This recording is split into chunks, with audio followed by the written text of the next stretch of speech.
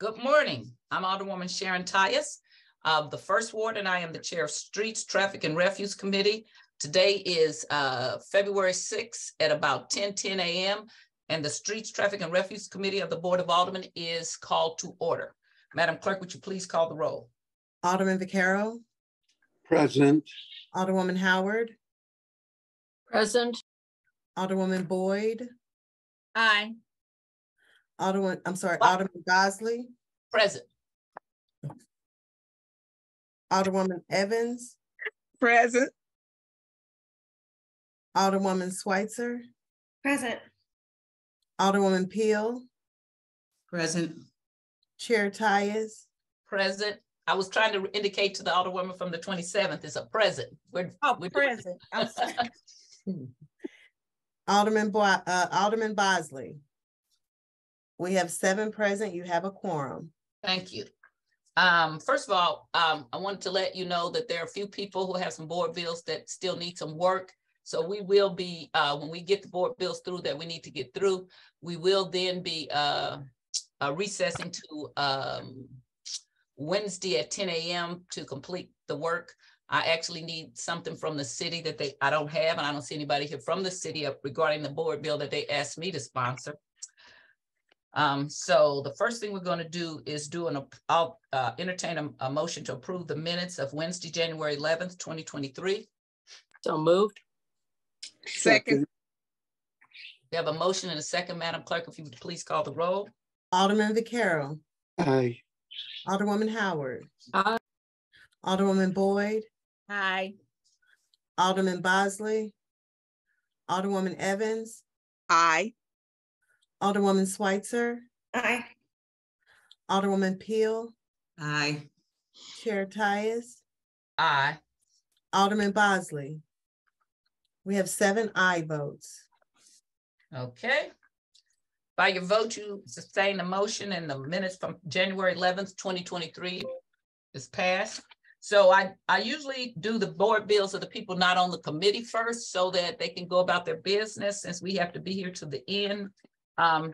Let's see, Alderman James Page indicated to me he wasn't quite ready for his bill, so he may hear it Wednesday. Alderwoman Davis is not here. I'm on the committee, so those board bills go to the end. Alderwoman Peel is on the committee. Alderwoman Lisa Middlebrook of Board Bill 153, we actually combined that with another bill because it was supposed to be in committee a few weeks ago and it didn't show up. Okay, Alderwoman Davis is not here, Davis. So Alderman Oldenburg, item number 8, you're up first.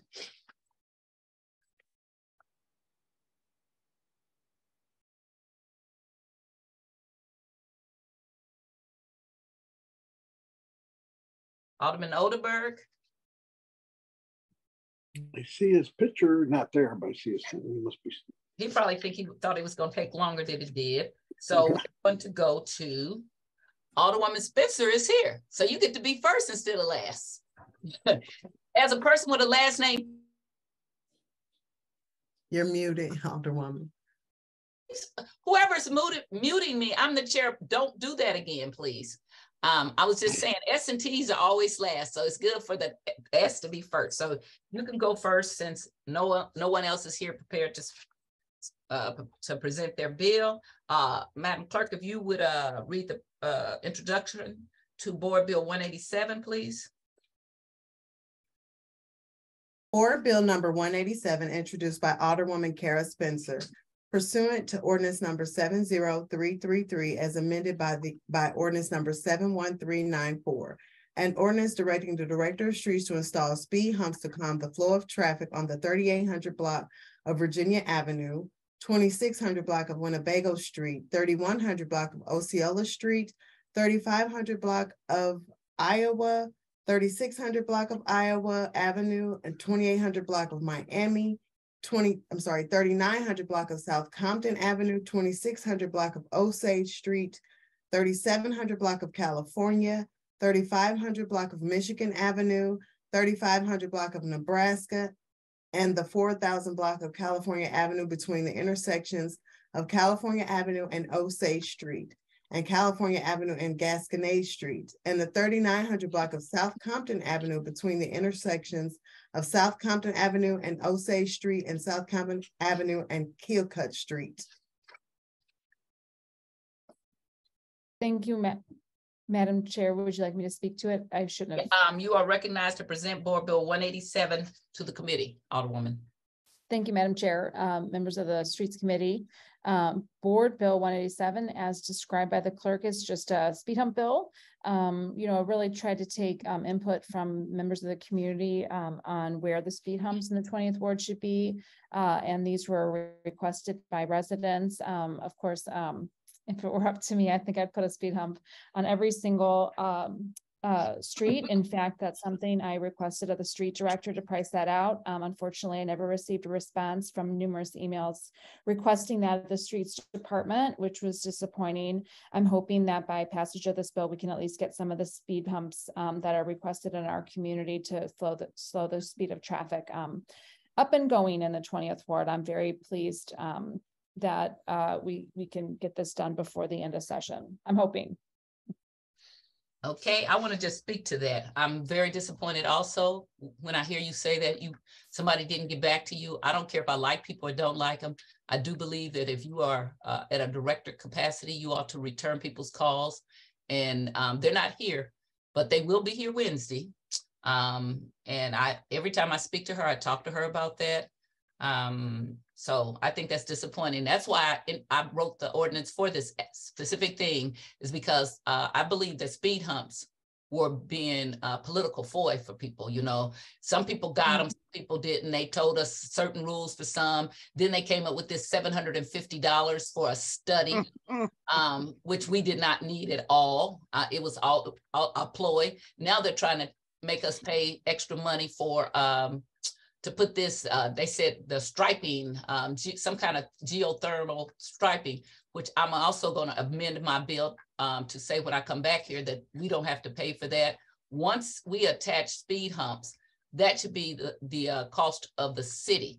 And I also want to say the reason why we are having to do speed humps is because we don't have enough policing in our community. So we don't have a traffic division. So we are having to reach into our funds that should be used for something else to try to protect our citizens, okay, which is an enormous cost. I will tell you that I have them almost on all my residential streets now. It really does work. I was an early supporter of it. And so in each neighborhood, there's only 3 or 4 streets that I don't have speed humps on the residential streets. And it is cut back. This summer, this is the first time we didn't have people who called me about their car doors getting hit or their mirrors getting knocked off or children running out and almost getting hit or seniors not being able to get out. So it is an effective tool, but it's a costly one. And so we shouldn't be adding any kind of added costs. The city should absorb this. They never used to do this before. I was here when we first got the Ward capital money in 1994. And before that, the city paid for everything. And now every time you look at it, they're adding something on. Well, the alderman is supposed to pay for this. No, we are not. As a landlord, when a tenant attaches something to my property like a fan, it becomes my responsibility to take care of that fan. And it's the same thing with the city. That you're having to subsidize public safety with speed humps is a great thing for you, Alderwoman, as a leader, but it speaks to the city that we haven't been able to increase our police force.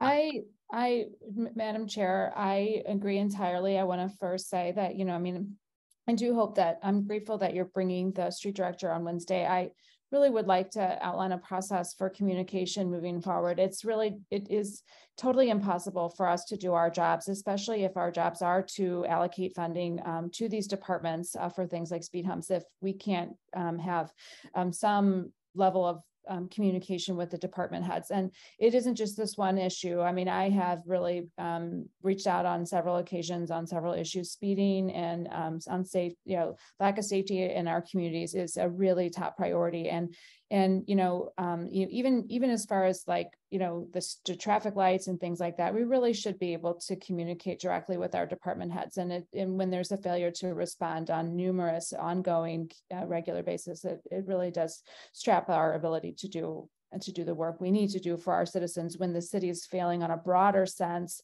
to address issues, which is really the experience I've had in the last, for some time now. So thank you for bringing that.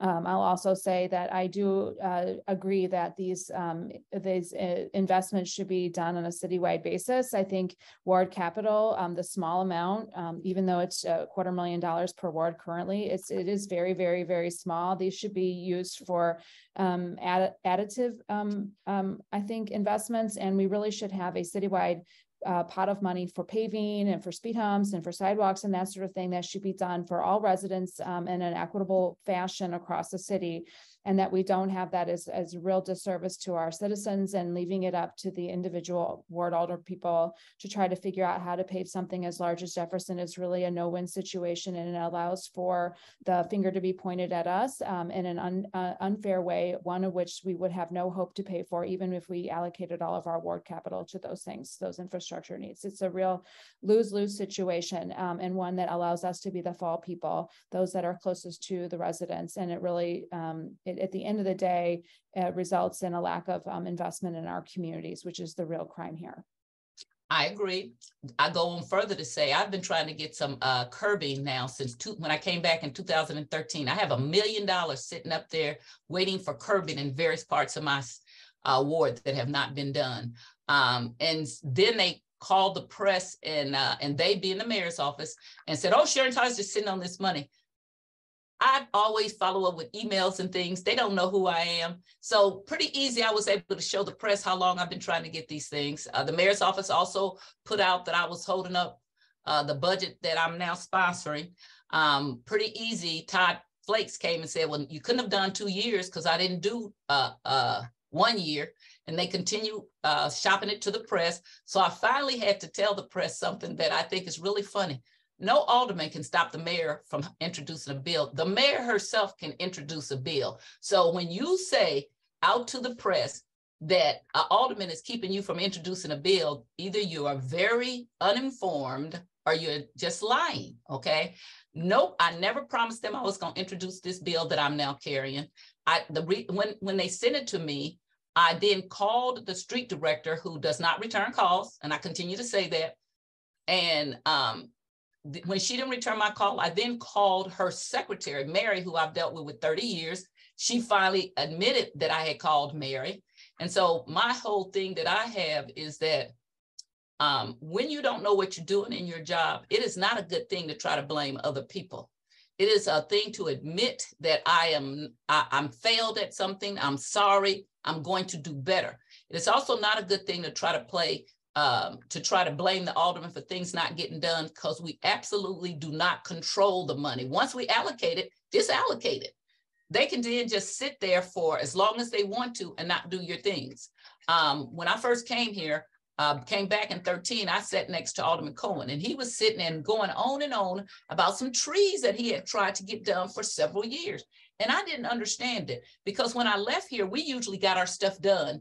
We would turn it in, and if it didn't get done that year, the next year it would get done. The hardest thing was to get street paving done, because 50-50 sidewalk, because we only had one company. And we changed the rules so that we could have a couple of contracts.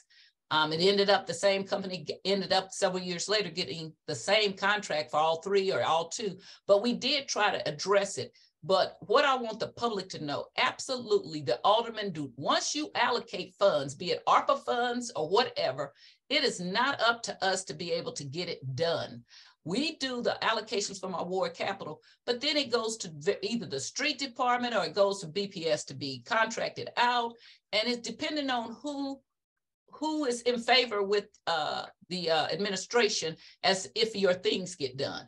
And what is wrong with that is that is a wrong way to do things, because they can be vindictive. They can go out to the press and have these press releases. Long term, it is not in the best interest of the community. I don't care if you go out to the press and try to lie on me, because the press, I've dealt with them longer than you have. And so the press knows if I'm holding something up, I'll say I'm holding it up, and what are you going to do about it? Yes, I'm opposed to it. But I also keep a running track of how many times I try to reach that person, email them, call them. And a few meetings ago, maybe on the 7th or the 14th of December, we had other alder people come in. The alderman from the 24th came in and talked about trying to get streets paved and how he went on. And the alderwoman from the 6th is here, talked about she wished they could do one thing right. You know, pick something and do it right. It's been a major problem with the street department. Mr. Kent Flakes, I've discovered, is way overworked and has too many things, and it needs to be divided and taken away from him. But it's deciding I don't like you, so I'm not going to deal with you, so I can put misinformation out on you.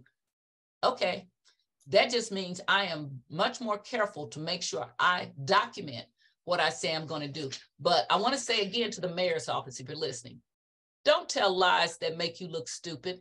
Don't say I'm holding up something when our rules and the city charter, both of them, read them sometimes, read them, because I read them, says that the mayor can introduce a board bill. When the press kept printing that story, and when I showed them that, they said to me, well, why would they say that? Either they're very uninformed or they're maliciously lying. Nancy Cross has put out something that's a lie. She's going to get a cease and desist letter from me, and I'm going to sue her personally if she does not withdraw the lie. We as alder people have enough to do without having to deal with foolishness. We're trying to do things in our individual wards to make it better. It makes the mayor looks good. It makes everybody look good when we get things done that make the citizens want to stay in St. Louis. We're not trying to make people leave the city of St. Louis. Our job is to keep them in the city and for them to be happy taxpayers. Alderwoman from the 1st, you have any questions or concerns or comment? I'm sorry, not the 1st, the 27th.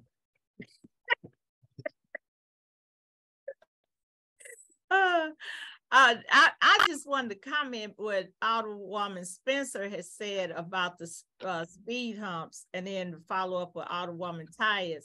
And so I think my frustration, and probably other alder people's frustration, is I had speed bumps in, not for 1 year, 2 years. There's never been down. I just never got them. So she's correct. And so residents, we actually had the mayor come to a meeting. They asked about the speed bumps, and they said, we've been waiting for a year. I said, no, you've been waiting for 2 years for the speed bumps. And so one is the ward capital, because I don't have that type of dollars to get as many streets as I want to get speed humps on. But 2 is, because I just told a resident that, and I had talked to Alderwoman Tyus, residents, well, you're not doing anything. I said, well, if I'm giving them the list of streets that need to be paved, alleys that need to be paved, where I want the speed bumps, and I pass the money to where it needs to go, it's out of my hands. I have no more control over it. And I think that's my frustration. We have the stuff, we allocate the dollars, and the public need to understand, after we allocate those dollars, we as alder people are assuming it's going to be done. But when it takes 2 to 3 years to make it happen, to me, that's embarrassing for me as an alder person. And 2, that should be embarrassing for the city, because they're not getting the projects out there.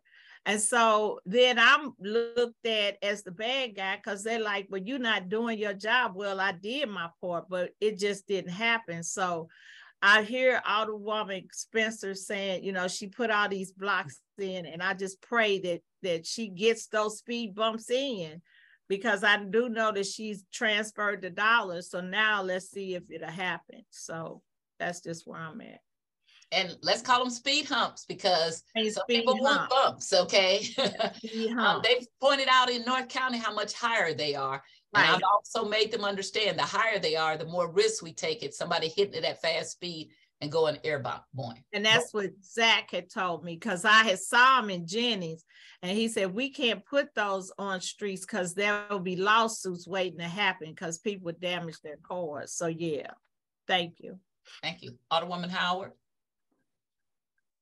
I know that Alderwoman Spencer is correct. And, the lack of communication between the streets commissioner and the Board of Aldermen is awful. I mean, I had a meeting with her and we went to the site. Excuse me, the director. She's not the commissioner. We want to call it Oh. because the street commissioners can't flakes. It's the director.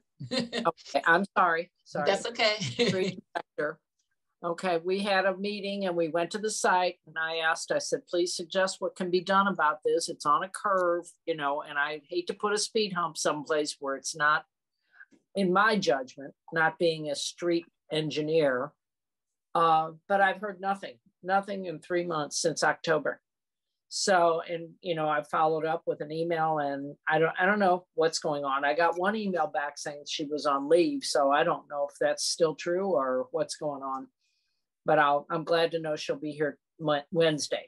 Well, let me say, I hope she will. Okay. That's what I hope she will. Well, she's been invited. Okay. So Thank you so much. Thank you. Alderman Vaccaro. Yeah, I'm just want to add to the frustration. I'm still waiting for $200,000 worth of sidewalks and $50,000 worth of speed humps.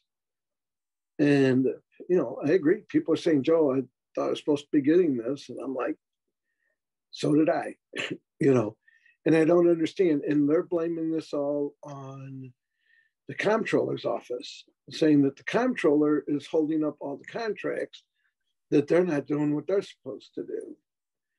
And yet all I get is run in a circle. And I really don't care. And I hope somebody from the mayor's office is listening or somebody's listening to this, because there's absolutely no reason that this stuff shouldn't have been done and shouldn't be done.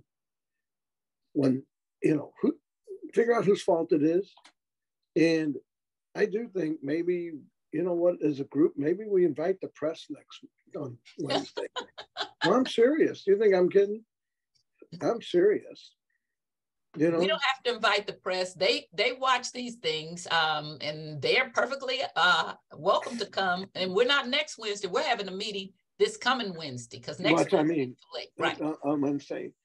Right. You know, but my frustration is off the charts because it's you know, everybody looks at me and looks at the different older people going, well, I thought you said, and you're right. So anyway, I think we should go to the press, my personal feeling. Anyway, thanks. Let's see if I know how to lower my hand or somebody needs to. Okay. So Alderwoman Spencer, back to, we're sorry, the Streets Committee, we're just having a little bit of a fit here because we share your frustration, okay? How did you end up coming to a decision about exactly where you wanted your, you talked to your residents and then they just put in requests for speed humps? Yes, that's correct, Madam Chair. And, you know, I was getting several requests, and like I said, I did put in a request to consider, you know, I mean, I'm not like the Alderwoman from the 14th. I'm not a traffic commissioner or traffic engineer or any expert in this. So really, I was hoping to have some insight, you know, about how we could best, implement these. They're so expensive, you know, and if we had a more organized approach and one that really involved some planning in our neighborhoods to think through how we're going to slow traffic in a broader sense rather than kind of ad hoc, just willy-nilly thrown in, you know, speed humps wherever we can. It's really not the best way, but it is the only way, and it's the only effective way I know of getting anything done. Is so here we are. Okay. So I just responded to all the requests that came through me, and here we are. So I put them through the street department, and now they're in board bill form. Okay, I will tell you, and I will encourage you, if the places that you're going to put speed humps, and I don't know if you are this hands-on or not, I am. I actually drove my streets and kind of then went and gave them exact addresses of where I wanted things because I encountered some previous people who had gotten speed humps and they put them too far apart.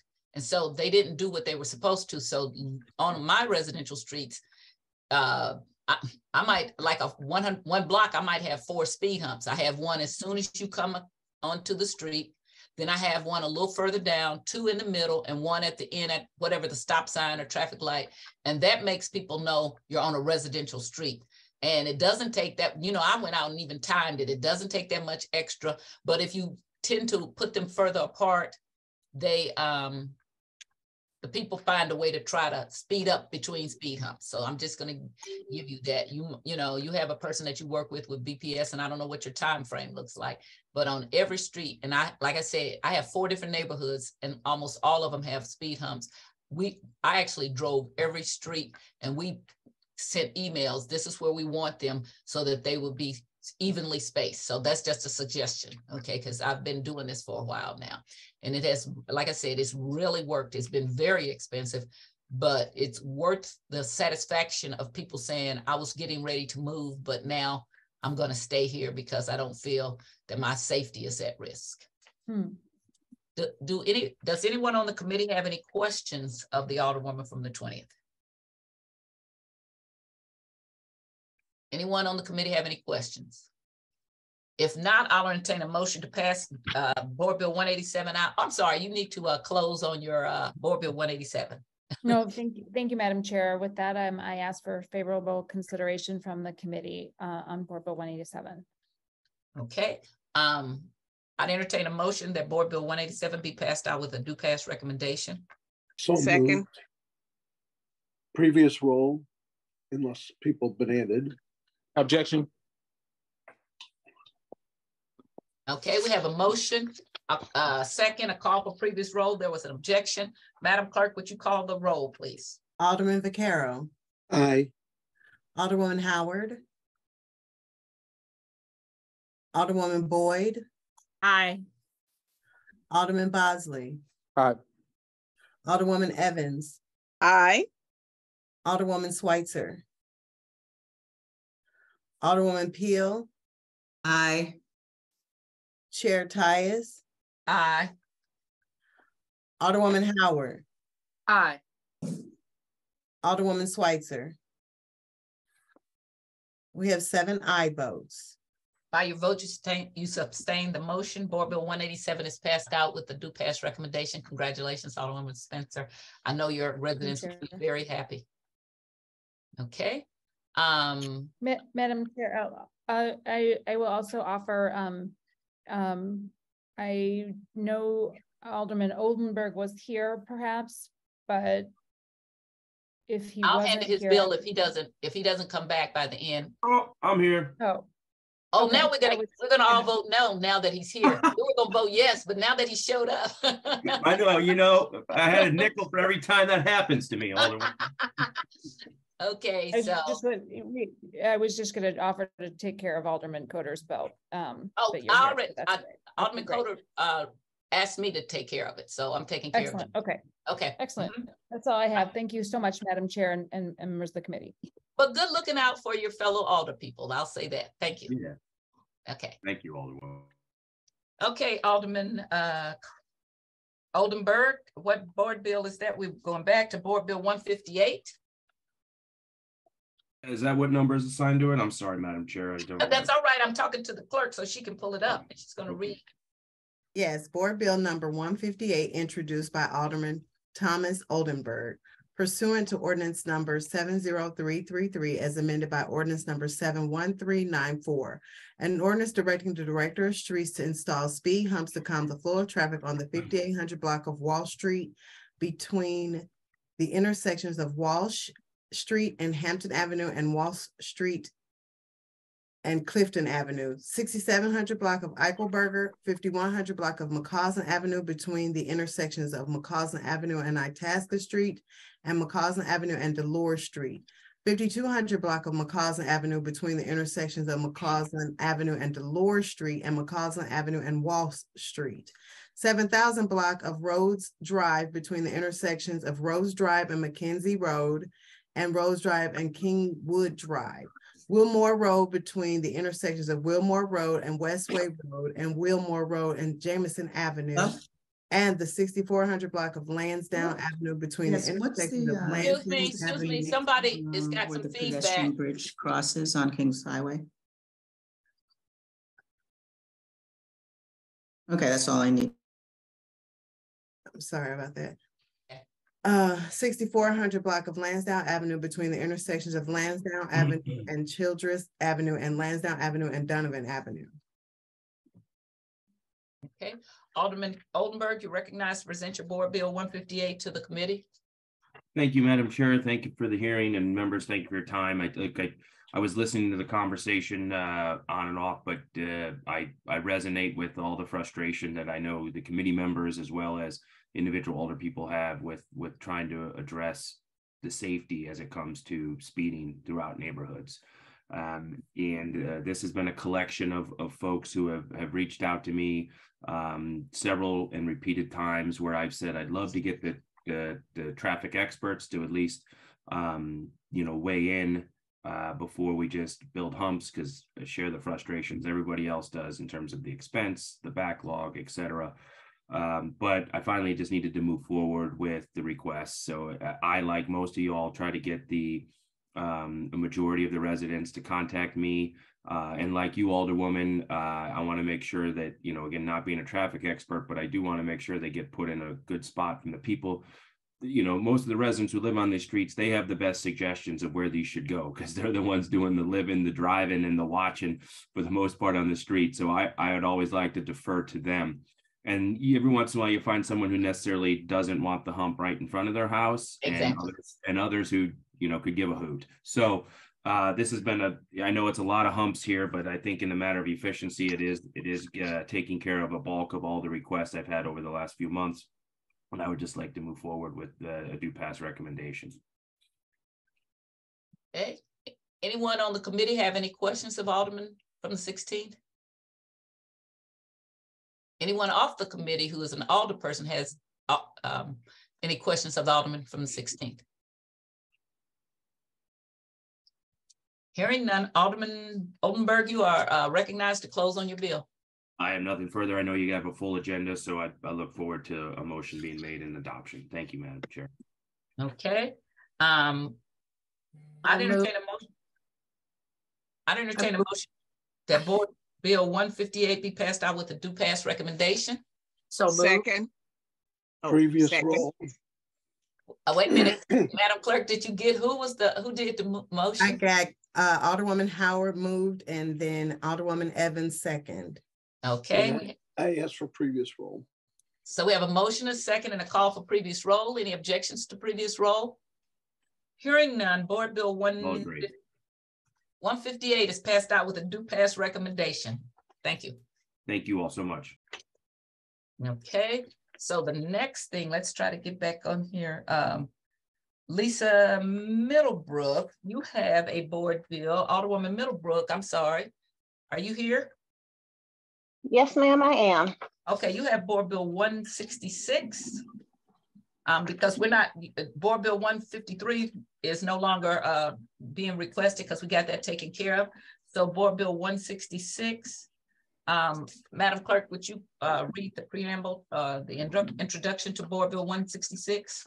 Board Bill number 166, introduced by Alderwoman Lisa Middlebrook, an ordinance recommended by the Board of Public Service to conditionally vacate above surface and subsurface rights for vehicle, equestrian, and pedestrian travel in the 15-foot wide unnamed street located between City Block 9112 and 9115, beginning at Hall Street and continuing east 933.785 equal 10.605 feet to its terminus in the city of St. Louis, Missouri, as hereinafter described in ordinance with charter authority and in conformity with section 14 of article 21 of the charter, and imposing certain conditions on such vacation. Okay, Alderwoman, you are recognized to present your board bill before the street committee. Thank you, Madam Chair and members of the committee. Madam Chair, I just want to thank you for hearing Board Bill 166.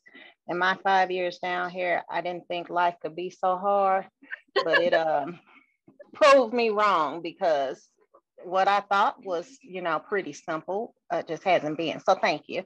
The overall purpose of this bill is just to conditionally vacate the streets that were named, or the areas that were named, for improvement. The petitioner of this is Hall Street Properties, and they're going to consolidate. They're using this to consolidate property. I do have Dave Sweeney, I believe he's here. If there are any questions regarding this, I won't go any further and belabor your day, make it longer. Can't hear you, Tyus. Do you need him to testify? He probably would hurt your case. We're probably going to vote for it and maybe not vote for it if Dave Sweeney speaks to. We sure don't. This has been a long time coming. No, Don't make this simple. He knows I'm teasing. Is there something that he needs to? Is there someone who wants to ask questions of Mr. Sweeney on the committee? Mr. Sweeney, if you would unmute for a minute, do you want to testify if you don't need to? Only for questions, Madam Chair. Okay. If there's no one that has any questions, anybody have any questions of Alderwoman Middlebrook? There seems to be no need for your testimony, so I don't have to swear you in, Mr. Sweeney. I appreciate you showing up. Alderwoman Middlebrook, you are recognized to close on Board Bill 166. Thank you. I ask for your favorable consideration in passing out Board Bill 166. Thank you. Okay. I will entertain a motion that Board Bill 166 be passed out with a do pass recommendation. I'll make a motion. Well, I'll second that then, in previous roll. We have a motion, a second, and call for previous roll. Any objections to previous roll?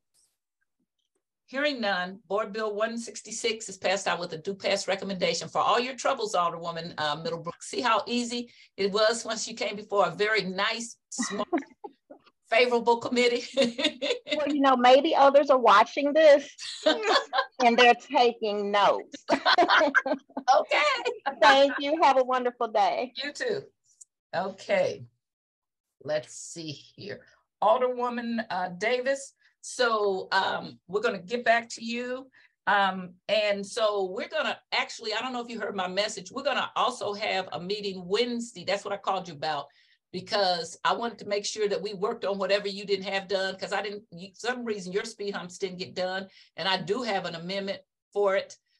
So if you can't come, if you still want the speed humps, we're not going to adjourn. We're just going to continue the meeting to Wednesday at 10 for that. And I have something also that didn't get an amendment for it. So I know that you have Board Bill, let's see here, 2 that's prepared to go, but I didn't know if you had Board Bill 154 and 155.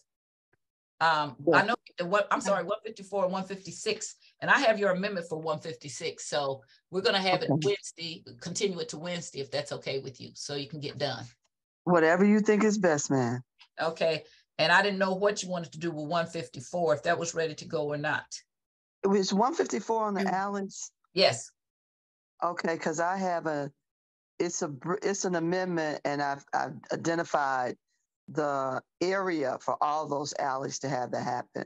Okay. So I have that. I can have that ready for Wednesday. Okay, that'll be good. Okay. So we'll just take up Board Bill 132, which is the honorary street naming. And Madam Clerk, would you please read the preamble to Board Bill 132? Board Bill number 132, introduced by Alderwoman Marlene Davis. The proposed bill authorizes the honorary street name Nancy and Ken Kravitzberg Way pursuant to ordinance number 68937, which shall begin at the intersection of Washington Avenue and North Leonard Avenue and run east on Washington Avenue to the intersection of Washington Avenue and North Teresa Avenue. Okay. Alderwoman Davis, you are recognized to present your bill to the Streets Committee. Thank you, Madam Chair and members of the committee. This board bill is one that I think is so much needed based on the contributions and the caring of this husband and wife and their family. Their foundation, the Kransberg Arts Foundation, most people knew it from the beginning. It was just called Craft Alliance when they had an office and services in U City, but has since moved into the city of St. Louis, has provided so much funding and support, renovation of buildings, promoting artists, most especially minority artists, and they've taken a whole city block at the 3300 block of Washington, and it's absolutely incredible what they have done there. They even saved Circus Flora and took all of that and redid it with state-of-the-art technology. And we should be using it more. So it gives me great honor to present this resolution for the naming, board bill for the naming of that street in their honor, because Nancy and King Kranzberg, they deserve it. I thank you. I would like to have, before we ask for questions, I'd like to have my name added, if you don't mind, Alderwoman. Absolutely. Thank you. Okay. Is there anyone on the Streets Committee that has questions of Alderwoman Davis? I would like to just make a motion. We do it in bank on a committee, but that's up to you if you're accepting that. Otherwise, add my name. Alderwoman, would you be opposed to us being in bank out of Street Committee? No, I think that's wonderful. Okay, all right. So no one has any questions? Alderwoman, Madam Clerk, would you take note that we are going to pass this out in bank? Yes. No one has any objections in bank from the Streets Committee? Yes, ma'am. It was made by Alderman Vaquero. Okay. Okay, Alderwoman, you are recognized to close on Board Bill 132. I just renew my ask for this to be moved with the and preferably, as you have already indicated, with unanimous vote. And thank you so much. All right, we want to thank the Alderman from the 23rd. That was his great idea. Thank you.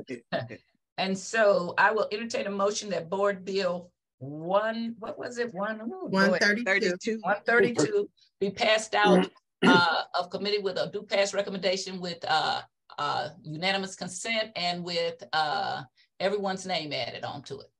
Second. Well, I'll make the motion. So moved. In previous roll. We have a motion, a second, and a call for previous roll. Any objections for previous roll? Hearing none, Board Bill 132 is passed out with everyone's name. Thank you. And we will be back here Wednesday at 10 for your other two bills. Okay, thank you very much. All right. Bye-bye. Let's see, Alderwoman from the 17th. You have somebody here that's a guest speaker. Are they? Yes, I still see him. Alderwoman, I'm sorry, Madam Clerk, would you please read the introduction to Board Bill 143, please?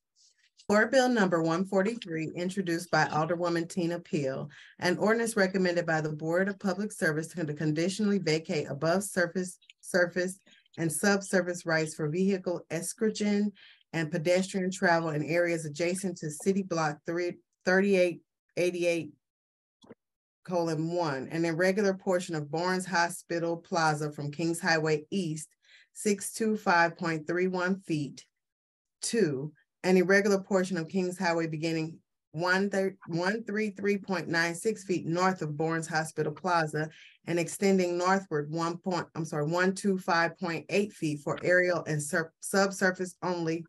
3, a 4.55 foot by 32.08 foot section of Barnes Hospital Plaza near the center line of the street beginning 249.96 feet east of Kings Highway in the city of St. Louis, Missouri, as hereinafter described, in accordance with charter authority and in conformity with section 14 of Article 21 of the charter, and imposing certain conditions on such vacations. Okay. Alderwoman, you are, before we get started, I see you have one guest speaker here that's going to speak in favor of it. I would like for Mr. Bratcher to raise his hand, his right hand. We had such a good conversation. I feel like I know you. It is required for the Board of Aldermen when we have speakers outside of our domain that they affirm or swear, whichever you want. I, Mr. Gregory Bratcher, is it Bratcher? It's Bratcher. Do solemnly swear or affirm that the testimony I'm about to give before the Streets Committee is the truth, the whole truth, and nothing but the truth? I do affirm. Thank you.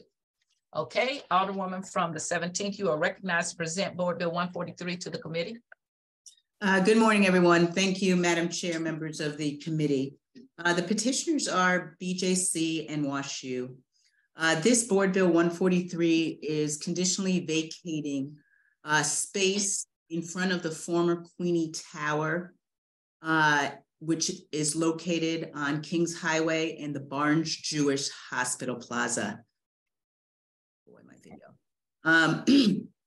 This will support the construction of a new wider pedestrian bridge. BJC and WashU want to relocate the bridge that goes over the Barnes Jewish Hospital Plaza, the south parking lot on Kings Highway. There's a bridge that attaches to what I'd say the entranceway between that street.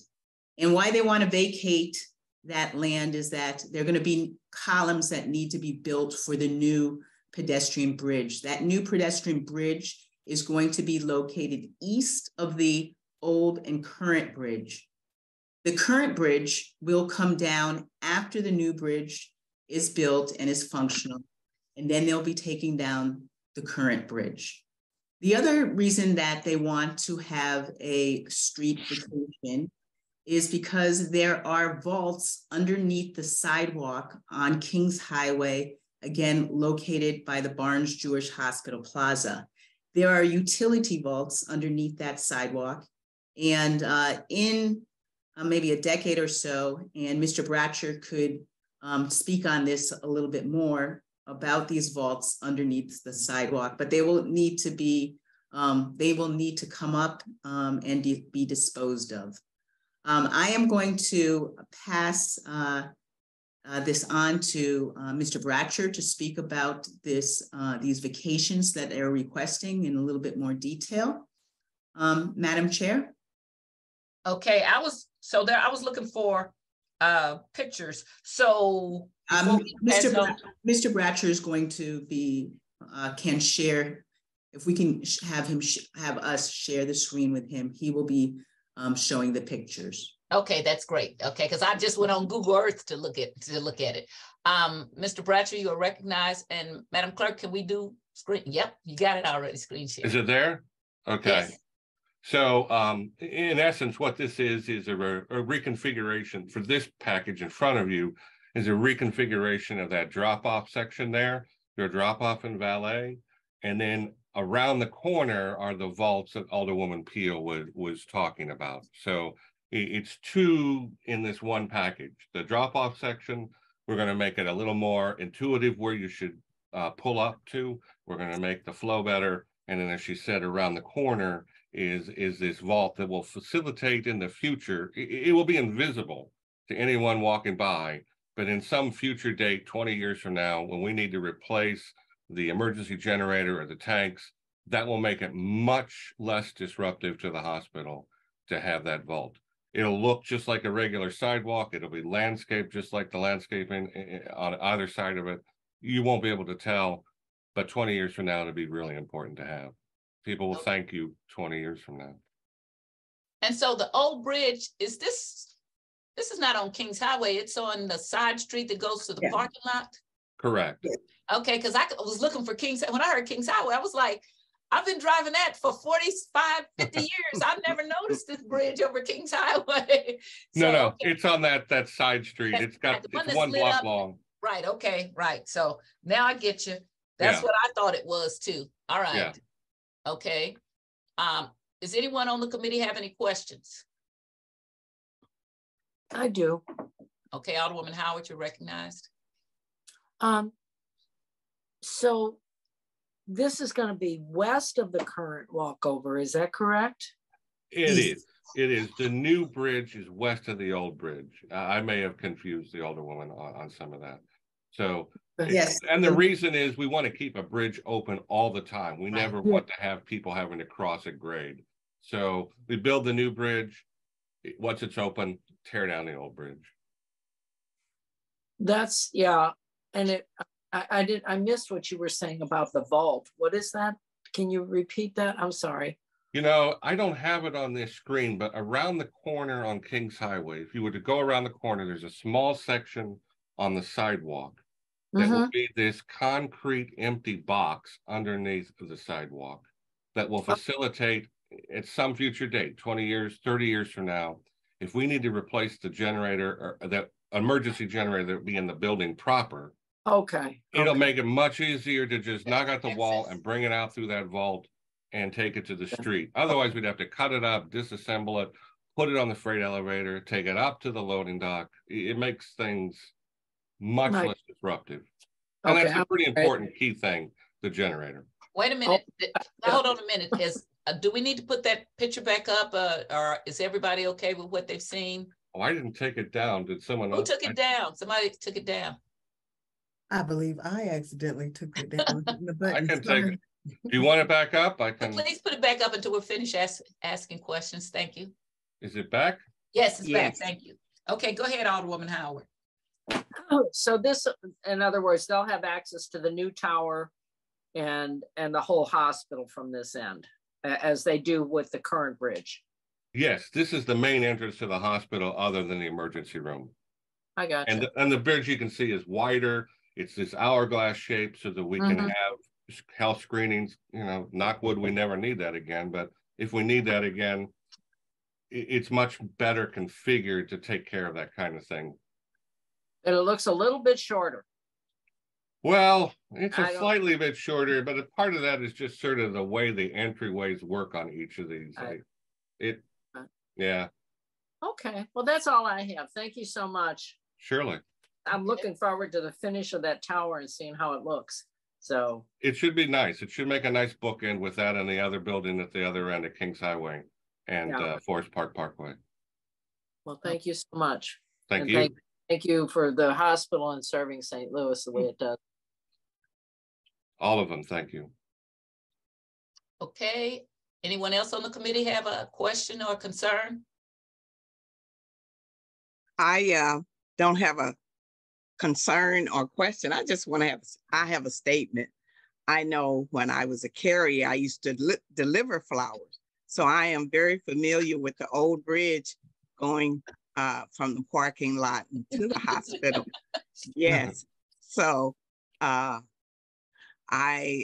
am glad to see that they're doing development to improve that bridgeway.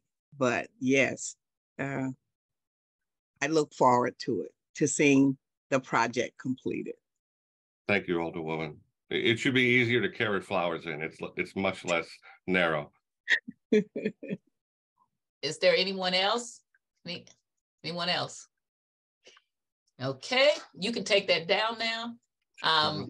I want to say, Mr. Bratcher, I guess I'm a person that always feels like, oh, that's going to be gone now. So I liked going across the little bridge, leaving the parking lot. I've had to do that several times to go visit people. And is that the one that's lit up? Is that the one? It does have the sort of Christmas tree lighting. Right, exactly. Yeah. So, and Alderwoman from the 17th, you are going in and out again. I don't know if you're about to there. Yeah. All right, there you go. Okay, so I like it, but I do know that there has to be progress. I remember, I think when you built the Queenie Tower, so now here we are, those are gone, and you have a very different landscape along Kings Highway than you had 50, 60 years ago. So I thought they would get rid of Queenie Towers. I thought that was the most vibrant thing. And look, we got a whole other level. So anyway, is there anyone that's not on the committee that is an alderperson that has any questions? I don't see anybody. Everybody's left now. Okay. Hearing no questions. Alderwoman from the 17th, you are recognized to close on Board Bill 143. Yes, thank you, Madam Chair, members of the committee.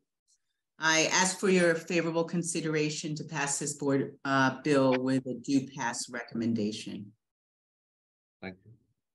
Okay, I'll entertain a motion that Board Bill 143 be passed out with the due pass recommendation. So moved. Second. On previous roll.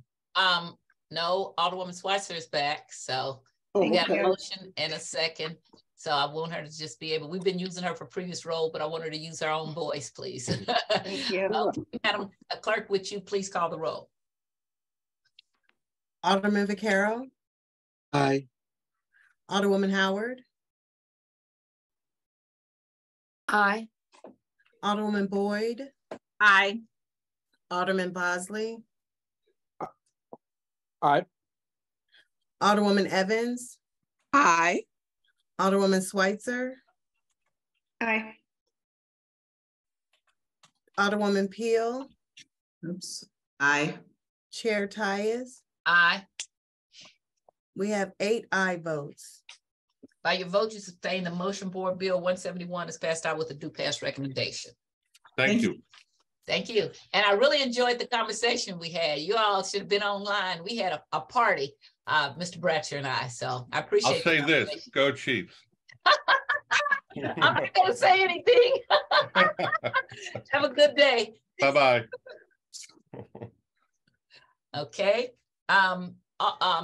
Mr. Vice President, I am doing Alderman Coder's Board Bill 171. So can you take possession of this? There you go. Yes, ma'am. You said it's Board Bill 141? 171. 171. All right, you are recognized on Board Bill 171. Okay, if the clerk could read. Board Bill number 171, introduced by Alderman John Kotar, an ordinance recommended by the Board of Public Service authorizing and directing the mayor and comptroller of the city of St. Louis to grant a non-exclusive access easement to Herwig Family LP, a Missouri limited partnership, its successors, and assigns encumbering a portion of a certain parcel of real estate belonging to the city of St. Louis morgue located in Rudlitz Addition, Lot W34, E35 of Clark Avenue in City Block 216, more commonly known as 1300 Block Clark Avenue, and containing a servability clause. Okay, thank you. Board Bill 171 is a bill sponsored by Alderman John Coder, or Jack as we know him.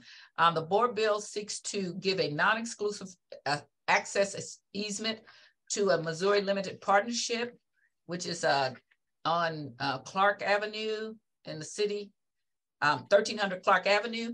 Alderman Coder could not be here today, and I told him I would handle the board bill for him. If you look, there is a picture of where approximately this will be located. This is on Exhibit A of Board Bill 171. And I'd ask this committee for your favorable consideration. All right, we don't have any speakers, do we? No speakers. All right. So I just generally ask, is there anyone in the committee that has any questions? Raise your hand if you do. All right, looks like there is none. Seeing that, I will entertain a motion on passing Board Bill 171. Sorry, I entertain a motion on passing Board Bill 171 out with a due pass recommendation. I'll make a motion we pass Board Bill 171 out with a due pass recommendation. Second. And previous. All right, it's moved second and a request for previous roll. Any objection? Hearing none, Board Bill 171 passes out with a due pass recommendation. Thank you. And Alderman Coder also thanks you. This is a wonderful committee we sit on. Okay, I'll take the realms back. So we are not going to hear Board Bill 132 and Board Bill 154 and then, I'm sorry, Board Bill 156. And then I have a board bill. We are going to recess until 10 a.m. on Wednesday to deal with those 3 board bills. If anyone has anything else to bring before the committee, if not, we're going to recess until Wednesday at 10 a.m. And I've already spoken with the clerk about this. What were those 3 board bills again? I have 4. Board bill number 80, introduced by Alderman Page. Oh, yes. Well, that one's not going to be heard. He asked for that not to. So it is 4. What, 80, 141, 154. Yes. 156. Yes. And then I told you Ottawa Middlebrook's bill was already taken care of. We won't be doing that because it was supposed to be on the committee several weeks ago and it wasn't. And so I did it on my board bill on the floor because of that, because we had omitted putting it on the calendar. So what can we go through what's going to be heard again? Yes. Because there was a big mix in there this time. Yeah. So 80 is off the table now? No.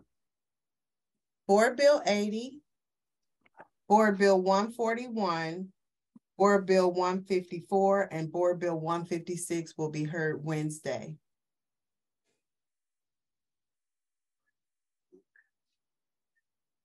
Gotcha. Board Bill 153, which was introduced by Alderwoman Middlebrook, is off the table.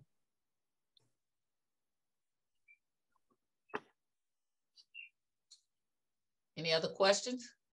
No, that's all. I just thought you said like 80, he had asked not to be heard. That's why I well, thought. he may not. What I do at the end of the session is I put everybody's bills in. Everybody gets a chance, so they can't say they didn't have a chance to have it heard. So since we are continuing, he has not said that he's not so until he tells me that it is on. Alderwoman Middlebrook already got hers done. That's why I knew that we were not going to be hearing that. Okay. 10 o'clock on Wednesday. Anyone else have anything else they need to bring before the committee? Hearing none, we will recess. The committee is recessed until 10 a.m. on Wednesday, February the 8th. Thank you. I appreciate it. Appreciate you. Thank you so much. Good morning. Today is Wednesday, February 8th at approximately 10:20 a.m. We are reconvening the Board of Aldermen's Street Traffic and Refuse Committee meeting that we held on Monday, February the 6th, because we had a few bills that needed some corrections, or really we needed amendments to the bill, and we were able to get those done. And so we have before us the bills that did not get done in the previous hearing on Monday. We have Board Bill 141 introduced by myself, Alderwoman Tyus, which is the St. Louis Works budget for 3 years. We have Board Bill 154, which is a board bill by Alderwoman Davis. I think it's regarding alleys. And then we have Board Bill 156, which is also a board bill by Alderwoman Davis. And I think that one is speed humps.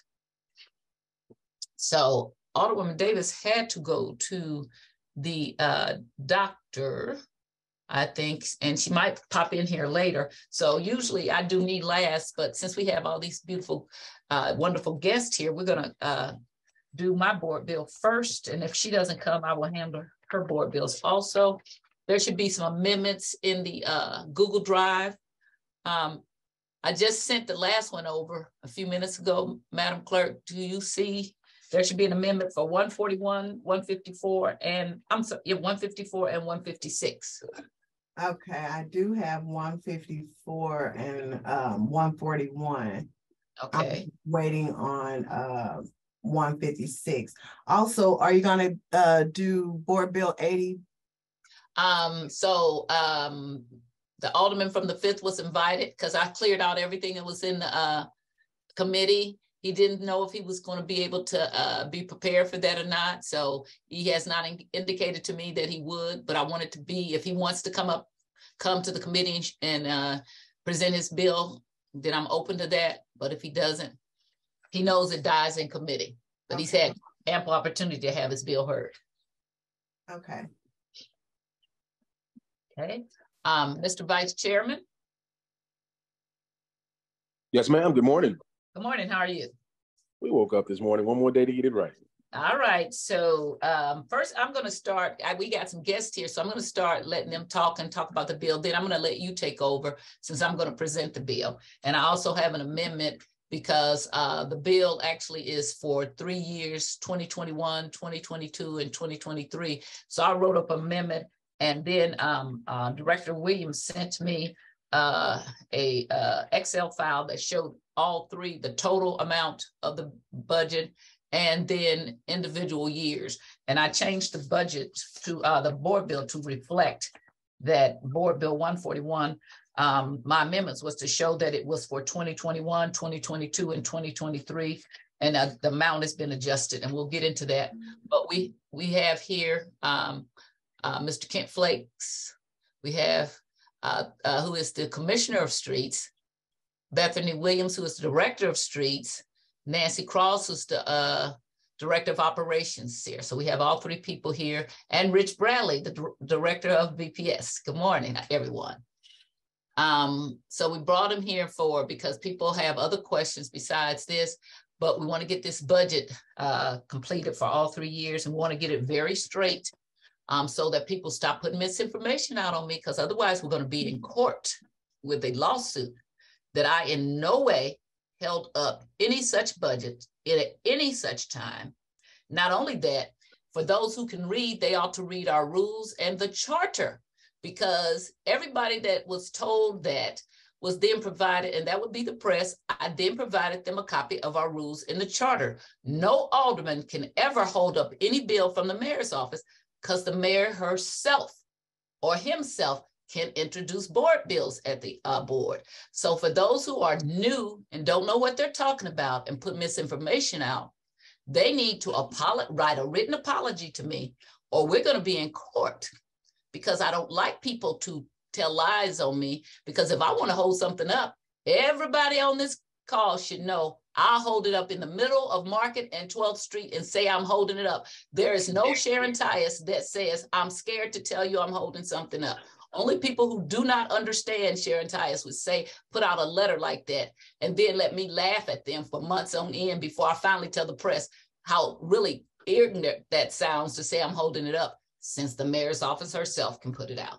So I'm going to say one more time, Ms. Cross, stop it, because I punch back. You may be from Boston, but I'm from Decatur, Illinois, home of the unions, about 28 unions. All my life, I've learned how to punch back, okay? So I will expect a letter of apology withdrawn your statement saying that I held up anything. Not only did I not hold it up, I never promised to introduce a bill until I did in December after talking to the Director of Streets.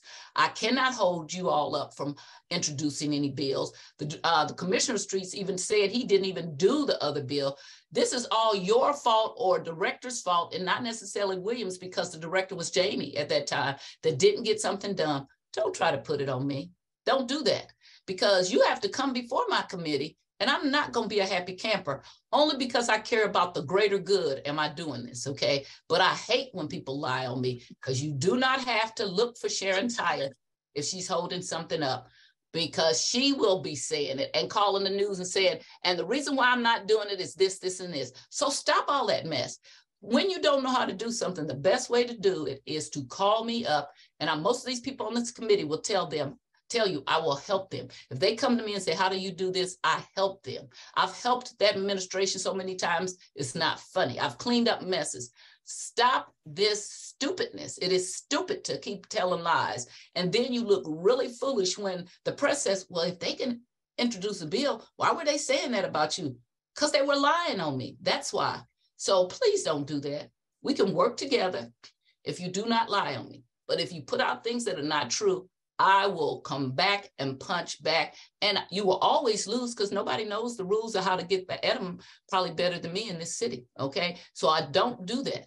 You owe me an apology. And if not, I've already contacted the lawyer. I'm going to sue you because you shopped this around as if it was the truth, and you did not do your due diligence to find out that I actually had called Miss Williams back and called her secretary when I didn't get her. You did not do this. This has to stop. We cannot continue this. I'm going to be back here. I'm going to be back here, and I hope that you learn how to pick up the phone and try to ask questions instead of make false accusations. That's what I want to say. Now, who did this budget? Was it you, Mr. Flake, or was it you, Director Williams? Yeah, I completed this budget. Okay. So you want to tell us a bit about this budget? It's pretty similar to the years past, other than this one's for 3 years. I don't know if you guys have both the 1 year budget and the 3 year budget as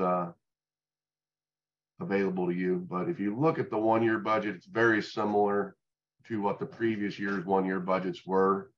My spreadsheet, I don't know if it's the same one you guys have or not. So we have what the director sent us, just to let you know. She sent me, which I put on the Google Drive. I had original bill, which had the 2 years combined, and it had only 9,800,000. And then she sent me in December one that added I had told her that when we met in December that I would do all three and get them through in time, which I intend to do, because if we pass it out, I'll suspend the rules and we'll get it done before sign and die. And so she sent me the two budgets combined. I told her I didn't like that. I wanted it broken out. So she then sent me an Excel file that showed 2021, 22, and 23. Okay, so I did put that on the Google Drive for the committee to see. That way, and then I changed the board bill a little bit to reflect that we were doing 2021, 2022, and 2023. So, and we can look at each tab and look at each year. That's what she sent me. So I don't know if you have that or not. If it's not, it's very similar to what I have. Okay. So the 1 year is very similar to what we've seen since I think I started doing this budget in 2005, 2006, something like that. So nothing much in the 1 year's changed. Of course, it looks different in the 3 year variety because it's 3 years and not 1 year.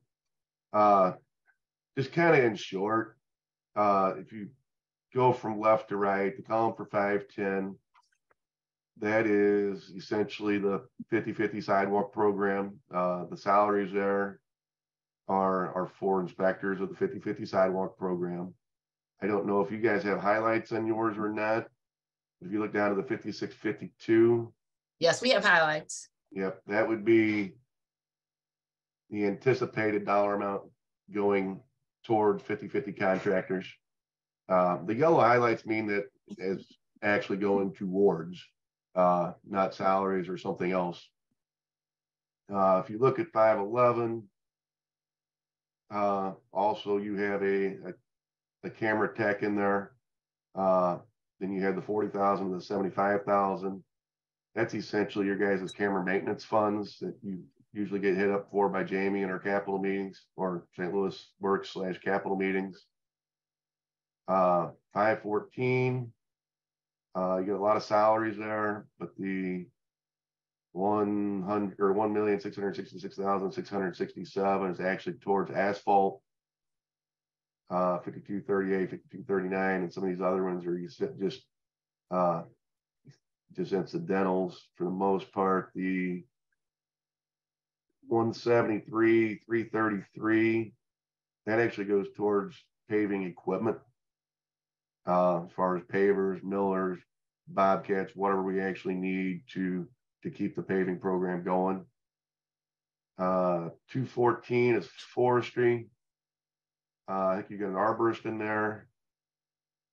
And typically most aldermen don't use much money for street trees out of St. Louis Works, but it has happened. So we got that $8,333 placeholder in there.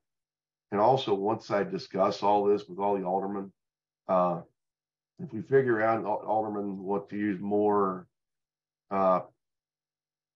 let's say more money towards 50-50 instead of paving, we'll actually do a transfer on our end.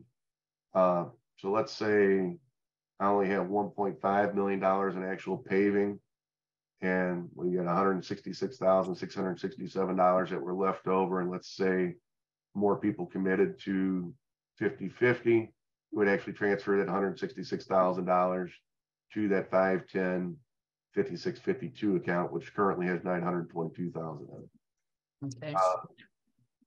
900 is Board of Public Service. There's a liaison in there. And also 5652 is for some bridge repair work, just usually the smaller repairs that help keep expansion joints and that kind of stuff in there. And then 910 is equipment services. You have some salaries there. Obviously, most of this money is to repair our paving equipment for You got someone in there for parts, you got someone in there for labor, you have someone in there. So not everybody repairs a milling machine or a paver. So some of it we have to send to the dealer to actually get it fixed. But the yellow highlights are what actually go to the wards, and it's ballpark 97,000 a year per ward. Take that times 3, you're just shy of 300,000 over 2021, 2022, and 2023. And that's the short synopsis of what you're looking at there. Okay, so I have a question. So since we're gonna, in a very short period of time, some of us are not going to be here. We're going down to 14. I want to try to find a way, because this has been held up and for a lot of reasons. You know, I know what you guys are going through. Like I tell you now that I understand more what you do, somebody needs to take some of what you do and give it to somebody else. You do too much and makes it too hard to get things done in a timely manner. And I'm not blowing smoke. You know who I am. If I'm mad, I say it, okay? But you do too much. And so it needs to be redirected. You cannot do all of that. But we have all the people, like Alderwoman Howard has her hands up right now. She's not going to be here, but I want to make sure that her stuff gets done, because it's really not her fault. It's, you know, circumstances, people leaving. Is there a way, and I'm talking to you both, you, Mr. Flake, and you, Mr. Bradley, that we could assure that the people that don't come back here, if they get their stuff in time, that we can make sure that they get their things done? So I think you're probably referring to ward capital on that. Is that correct? Right. So what we have traditionally done when an alder person changes, and keep in mind, we've never had a carte blanche change of everyone in consolidation. So this is very, very new for us as well. But what we've always done in BPS is that if a fund is into a project and a project has a notice to proceed to a contractor, it is locked into that contract. So a new alderman comes in and they say, well, I would like to get rid of funding. If it's locked into a contract, it's contractually obligated, right? So even if it's encumbered, the problem with an encumbered fund is that technically it's not contractually locked in anything. So encumbered funds can be reappropriated. As I mentioned to the committee of the Board of Aldermen, when they asked, you know, my thoughts on this, it's relatively simple in my mind. You guys are the policymakers. You write the rules. We simply follow what you tell us. So, you know, if there's a way that you want that funding locked into something, you just have to write it that way. And that's what but, you know, so we kind of can't do board bills, but I wanted to bring a resolution on the floor Friday saying exactly what you said. I want to get with you to get the exact wording, because I don't think it's fair, you know, that they don't get to lock in whoever is. If it's me that doesn't come back, whoever doesn't come back, we were here. And normally it would be okay because you got 1 or 2 people, but you got this expansive amount of people and things that needed to get done. And I think the board has been kind of good at waiting and letting you catch up with some of the things you had. So I would like to see us be able to do that. And so Alderwoman Howard had her hand up first. Alderwoman Howard. Okay, she stepped away from here. I'm here. Okay. My question is, we have 2 spreadsheets in the drive. There's 3C and 3B. I don't see any difference. I haven't went line by line, but is there one we should be looking at, or are they both the same? One of them should have a tab that says budget 2021, 2022, and 2023. One of them is Excel and one of them is a PDF. I get that, but I guess they're the same. Yes, right? they're the same. This one, some people may not have Excel, so they put it in PDF. I see. I was like, okay, they look the same. I knew one was Excel and one was PDF, but I didn't know. Okay, I got it. That's all I have for now. Do you agree that we should kind of try to lock something in so that we get most with them? Definitely, because, you know, I've never worked, you know, I've been in an office for 13 years, and most of the time things are like on an 18-month turnaround. Since the pandemic, things have just crawled, and it's been really hard to explain to people, you know, we don't have the people, we don't have the, you know, and it's frustrating because, you know, I don't like leaving things undone that I've started. So if we could get some of this sidewalks or whatever done, I know Zach, I don't know if he's still on grand jury duty, but I know he's tried to, and he told me he would be in this ward, I think in the spring, I can't remember. But, you know, I understand that's another handicap that's put you behind, that, you know, you don't have another Zach. So he does a wonderful job, but, you know, circumstances happen. But if we could get whatever's in the queue up and running, that would be great. Okay. Because I know there's part of my ward that I won't serve anymore. Well, actually, there's two parts of my ward I won't serve. I won't serve South. The ward is being changed, and I won't serve anybody. Let's be honest. Yes, you will. You'll still be out there. But Southampton and then Bevo east of Gravois will be out of the second ward. So it's, you know, I'm thinking Alderwoman Schweitzer will have that portion. I don't know about, I don't know who will have, yeah, I do know, but I don't know, we don't know who will have anything really. All right. Because we have an election coming. So, but anyway, that's down another rabbit hole. But whatever we can get done, please, let's get it done. And I've got some other things that I've been working on, and I was told by Andrew that, you know, maybe we can't do it, but I think if we can, whatever we can get done and exhaust my funds, I'd appreciate it. Okay. And Rich, I think you've been very cooperative in getting things done whenever it's been, you know, ringing the bell and, you know, all hands on deck. But, you know, I don't like to do that for everything. So thank you so much. And if we could get the gas company out of here, we could pave. Yeah, they have tore up almost every street in my ward. Oh my God, it's a mess. Okay, that's all. Thank you so much. All right. Alderwoman Schweitzer. Thank you so much. I agree with the comments about making sure that where you want ward capital to go is where it's going for what's still in the accounts for the end of, you know, what is currently the 13th, what's currently the 1st, 14th. I understand that completely, and I agree. And that's why I was in support of the amendment that allowed allocated funds to stay where they were allocated for, because I think that's a good step for making sure that all happens, even if there's not contracts on them. You know, when I became an older person, I did not move any funds out of anywhere to change what my predecessor had done and what people had wanted her to do. I mean, that's why it was there. So I hope that the next board is thoughtful in that same way. Regarding this budget, I'm really, really excited for this to move forward, and very hopeful for a lot of this work to be starting soon. When I'm at community meetings, I will have people ask me, why haven't they seen paving happening? And I think this is the answer, right? That for the last few years, there just has not been. Kent, Bethany, I guess that's probably to you. Yeah, I mean, this is substantial. I mean, that's $300,000 extra dollars on top of your capital. So, or ballpark 300,000 on top of your capital.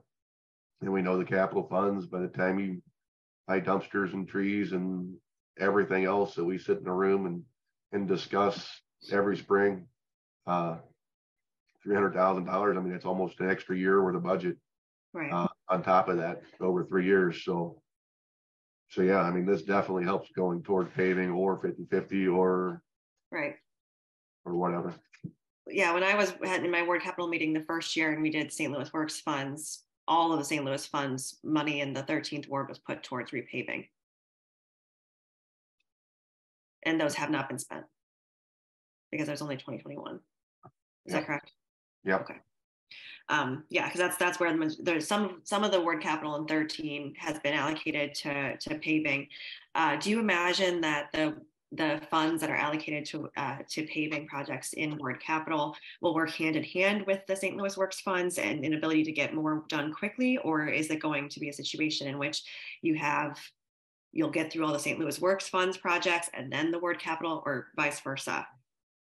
Usually they go hand in hand, but the ARPA funds are going to play another interesting part in this.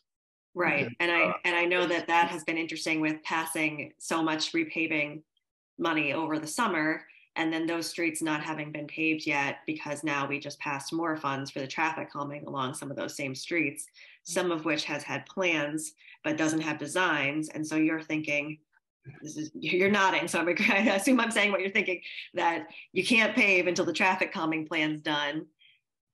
You're not going to do the traffic calming until the paving is happening at the same time. So yeah. Alderwoman Tyus, I agree with that reaction. Yeah, it's a lot happening at once. But I know that, in the 13th ward, there's a lot of, and 14th ward and 12th ward, there's been a lot of funds put towards Kings Highway traffic calming, because the plan or the study was done in 2019. And then now there is federal funds, because when we met with you all, and Alderman Howard and Stevens and I met with you all, and we said, we want to move forward on this. We put what we thought would have ended up being the ward match for federal funds, and now here are the federal funds. So do you have any timeline on those projects now that we feel pretty good about the ARPA funds being designated or allocated for those? Was it focused on the paving, or is it focused on the traffic? Well, we have paving, traffic calming, and the ward capital funds going in all at the same time. So, there's going to be at least 3 sources of funding. Well, ARPA funds being one. So I guess, St. Louis Works, ward capital, and ARPA funds all going towards, in at least the 13th ward, one of the big ones is Kings Highway. When do you think we should expect that? I can't speak on the 5 main streets. Rich may have a better idea on that, but I will say, as far as paving goes, this year, as soon as we get decent weather, which I assume is going to be sometime in April, we're going to be paving somewhere, because we know that we have a lot of paving to do over the next 2 years. So I can't waste a day not paving. Great. And simultaneously, I just want to, excuse me for a minute. Director Williams had her hand up, so I thought she might want to answer a question too. Is that? Yes, Director? Thank you, Madam Chair. Also, I did want to add in there that just because the funds have been allocated, we have a list, and I think that it's the time that we start speaking realistic to some of these things that we're seeing. Kent does an amazing job of forecasting out of next year or this year, 6 months, the end of the month, but realistically, those things are not happening. And so it's time that we just start having those realistic conversations. Yes, funds have been allocated. Yes, we have a list, but if you can explain the paving situation just for last year in itself. We went through our paver being in the shop for most of paving season. That set us back. And then on top of that, we were paving from years before on a list. So I think if we speak realistically to the list that we have of projects and when we will get to them and the crews that we have that are doing this work, I think, and then I'm gonna be quiet. I have one more point.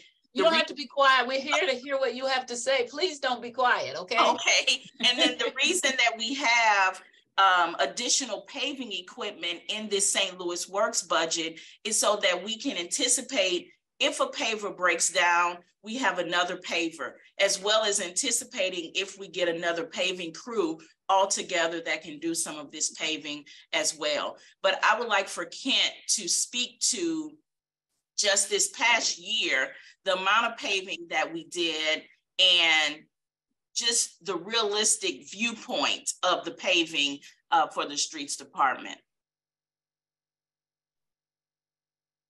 Yep. So the good thing, I guess, is well, because I know people have committed St. Louis Works to paving, but it has not made it on our list because the budget hasn't been approved. So once this is approved, I get to go through that and add things to our list.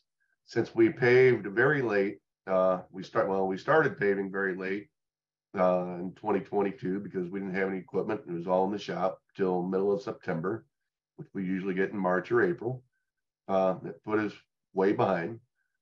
But as Alderman Vaccaro can tell you, I was still paving and not picking up leaves because I had half to 2/3 of our department were out paving, which is kind of the double-edged sword we live with now. It's we can focus on one thing and do a pretty decent job on it, but then we lose other things. But with that being said, the list currently does not have much on it, but once I start pulling the St. Louis Works stuff over the last 2 years that aldermen have committed funds to, I'm not sure what that list looks like currently. The big equipment thing is in this budget here, the 514, 5539 line includes another paver. So I have a problem. It includes another what? Paving machine. Okay, great. So the problem I have is I have a fairly new paver. I think it's a 2018 or 2019. But if I'm doing a street like Kings Highway and I have 15 or 20 contractor trucks out there that each one holds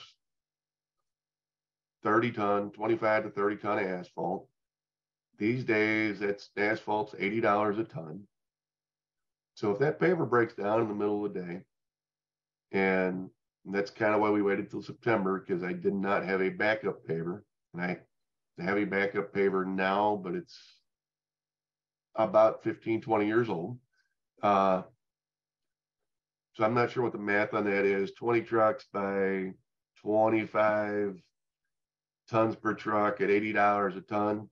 If my paver goes down, we get stuck with that bill, whether we put that asphalt down or not, because it's sitting on the street waiting for our machine. And if our machine ends up being broke down all day, then we're out that money. So I try to avoid that situation because it ends up being very costly to the city. And that's why a new paver is in this budget. And the good thing about pavers are most of those are kind of stock and they're in stock. There's nothing too fancy about pavers in general. So once this money's in place, we can get it bid and would probably have it close to June or July. We would still start paving sooner than that. Bradley or BPS is actually, Equipment Services actually has a couple new rollers in their budget that we're working on getting those at this time. So equipment wise, we should be good. But once again, it does come down. Some of you remember, probably pre-2010, where we always, not always, but for a dozen years there, we had 2 paving crews, yes, 2 milling crews. Did a great job. And we were everywhere all the time. Right. Back then we had 175 employees. On a good day. Can you say how long ago that was again? I'm sorry to interrupt you. I just missed that. How long ago you said? I believe it was pre-2010. So the economic issues of 08, 09. Before that, we had pretty much 165, 170 guys. We also had some per performance employees, which I think was 15 or 20. So we're almost 200 people then. And in a paving crew, by the time you put the miller out in front of it, which is the machine that tears up the old pavement, then we have another crew that comes in behind that to do a little clean up and clean up around manholes. And by the time you had a paving crew, you're talking almost between 50 and 60 people in order to be doing it efficiently.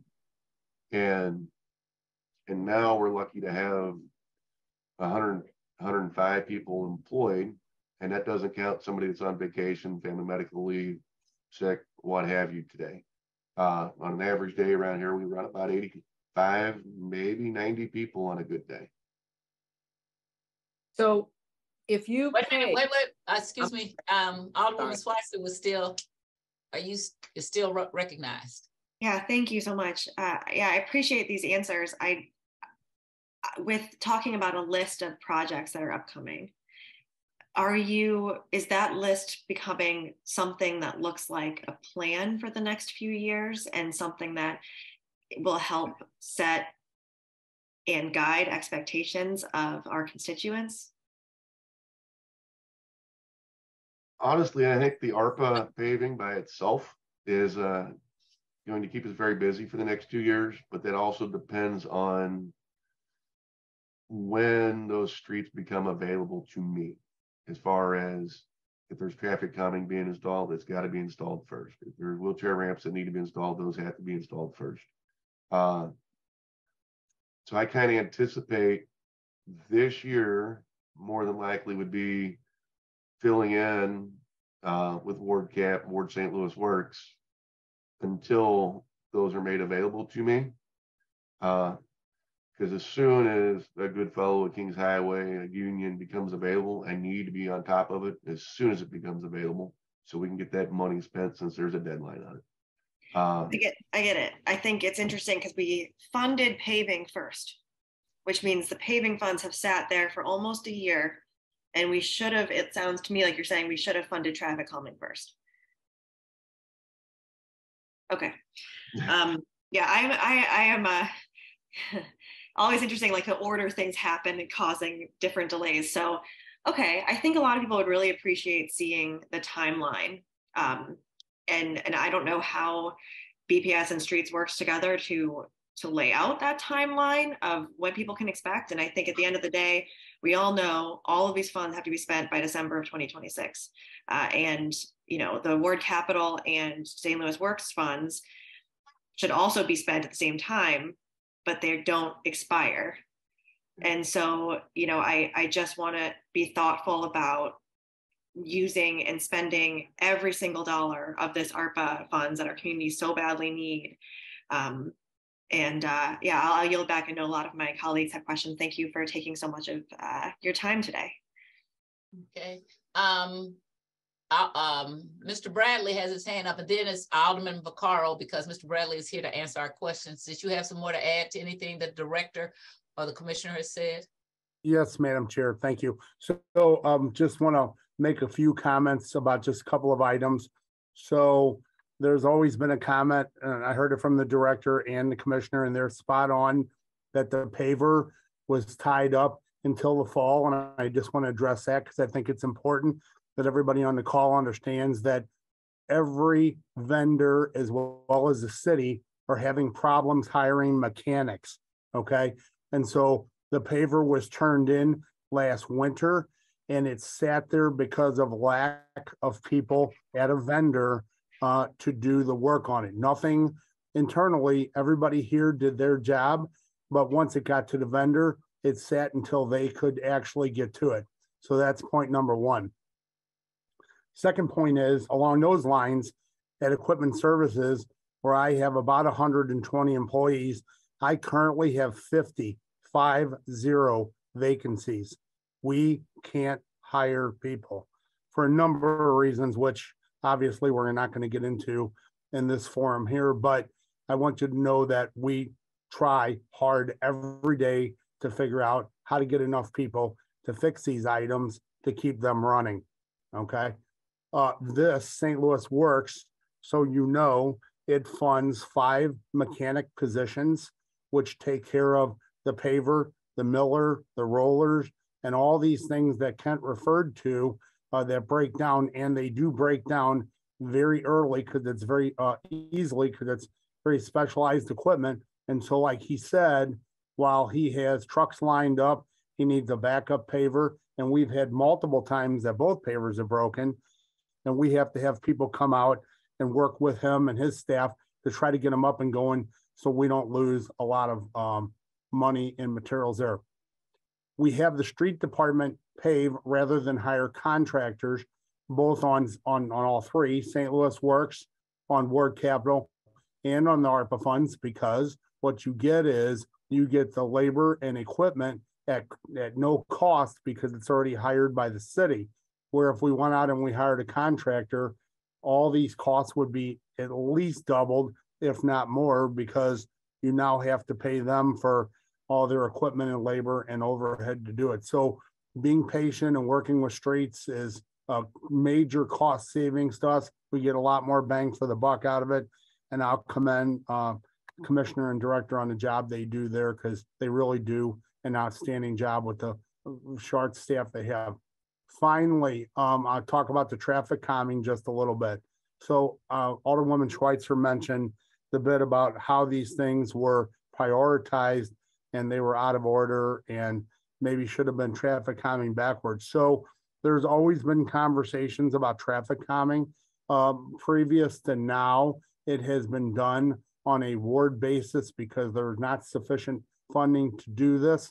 So the part of the capital, which had been happening for over the last 2 years, which myself and Director Payne sat in a number of citizen advisory board meetings over the last couple summers, we put paving in because obviously paving is a major concern in the city.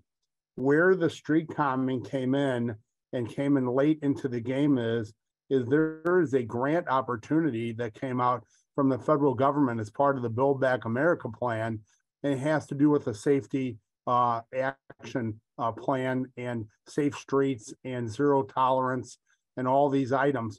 That came out late. The NOFO came out late last summer. And so as a result, there was a conversation with us after the paving and the mayor's office and streets and everybody to say, how do we align ourselves to set ourselves up in order to be able to get more grants going forward? That takes an action plan and it takes implementation of a citywide program, which is all part of the conversations that are happening in Board Bill 120 now. So yes, late to the dance, but what we did because of the way they came out was we said the pavers are down anyway. We cannot pave the streets right now. So let's tie the street calming in so we don't pave the street and then go back and have to tear it back up again, which everybody here would agree, I hope, that is always negative reflection on all of us and looks bad. And then while we were at it, we also went the next step and said, while we're doing all that, let's make sure that we also incorporate ADA improvements, which are ramps and sidewalks and all the things that our ADA transition plan, which we've diligently been working on, tie together as well. So it appears that we're delaying things. What we're trying to do is get them all tied together with a bow around them and do them at the same time. We do have consultants on board, but as you're all aware, Board Bill 120, even though it has passed out of committee, has not passed the full board yet. So once that happens, we will finish the execution of the contracts with the consultants, and then we will get into this design of those major corridors for street calming, and we will also begin the citywide mobility plan, which is part of that board bill as well. So it's coming together, but it's a lot of moving parts. So I hope that answers some of the questions a little bit better. Okay, Alderman Vacar, I want to say one thing. I like what your whole plan, Mr. Bradley. I don't like that you didn't tell us, because a lot of us was sitting around waiting. And so that's the part that whoever made that decision, that was a bad decision. I should have known as a chair of streets. Alderwoman Boyd is the chair of Ways and Means. There should have been a lot of people on this particular Zoom conference or meeting that should have had some kind of, hey, this is what we're doing. This is why it's being held up. So all this finger pointing that came from the mayor's office maybe would have been, it was unnecessary and was untrue. And so a little communications, when the right hand knows what the left hand is doing, makes it a lot better. Okay. Alderman Vaccaro. Mine's going to be simple and short. Kent R. Rich. I got $200,000 in sidewalks and $50,000 in speed humps. And what I keep being told is, gee, it's the comptroller's office holding all this up. I'd like to really know what's going on. Why? Because you guys don't do the sidewalks. Why hasn't that contract gone out, or has it gone out and I'm unaware of it? What's going on? I mean, it's just this side of ridiculous, because we can't say it's a broken equipment. We can't say it's lack of help. It is dysfunction somewhere. Where is this dysfunction? Why my sidewalks are not getting done? $200,000, we decided we're going to knock out every sidewalk. So we put everything in the sidewalks, handful in the speed humps. No broken equipment. What's the story? Can anybody tell me? I'd be glad to take that one. So as I mentioned, you Alderman, the last time you asked about it, about 2 weeks ago, when I was in this committee, that the way it works is we send the transfers. Once the transfers get approved, they go to the comptroller's office. The comptroller issues a PO. Once a PO is issued, we can issue the notice to proceed to the contractor. We have a list of POs that we're waiting on. We ask on a weekly basis, but as I respectfully said the last time, you know, I have to be very careful about pushing at the comptroller's office. They don't report to me. And so I can only do with what they provide to us. So as soon as we get that, we will move on them. I want you to send me a list of all these purchase orders, because I will be on the news this week reading them off, because there has to be some accountability, because I'm probably not the only one that are waiting for a lot of work to be done. So if you're telling me that the comptroller's office is holding everything up, and that's what you're telling me, I'd like to know how many projects throughout the city. So I'll take all, not just mine.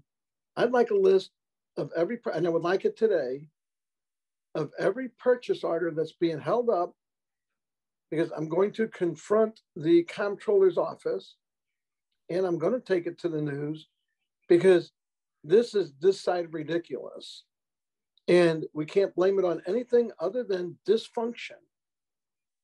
Have you called the comptroller's office and inquired about these, or you just send them over and say a prayer? My staff talks with them weekly, Alderman. So what has your staff said? They ask them when we can anticipate a PO. And what did they say? They say they're working on it. And this has been going on for a whole, like, budget season. I mean, this is, so you're telling me that you're, you know what, just send me all the POs. I really think that there's this great dysfunction going on, and we can't blame paving or anything else. I'd like the POs this afternoon. Chairwoman, do you want the whole committee to get a copy of these, or is this just my thing? If he can get them, send them to me and I'll give them to everybody. If he can get them, and can you get them this afternoon, what he's requesting? Yes, ma'am. He should have them in his computer. I understand, but I like to ask questions, not assume. So okay, if you give them to me, as soon as you hit them to me, I'm going to send them to the committee. Yeah, I'd like the news media to know how many, we're not even talking about streets here, how many sidewalks and things that could be being done are not being done. And, you know, what's funny, you could sit back and say, well, you know, we're kind of whatever, but it's all of the older people that are running for election, all of those who are not running, that said, you're on this list, we're going to take care of this. And these people call and we go, who knows? No, this time I'm going to put the finger where it belongs. I'm going to put it right in the eye of the people it belongs on. It's going to have to go to whoever, I don't care who or what, but this roadblock needs to be unblocked. And I'm just tired of all the well, you know, I sent it to this guy who said, well, we're waiting for that. If you depended on it, I'm sure it would be done. Anyway, I'll be anxious to see that. And I will be getting it to the media, and I will make this more about, let's unblock this however we unblock it. Thanks. Alderwoman Howard. Yes, it looks like what we have here is a failure to communicate, and it's just sad, just sad. How many miles of street do we have that is, if they were all paved? I guess that's a Kent question.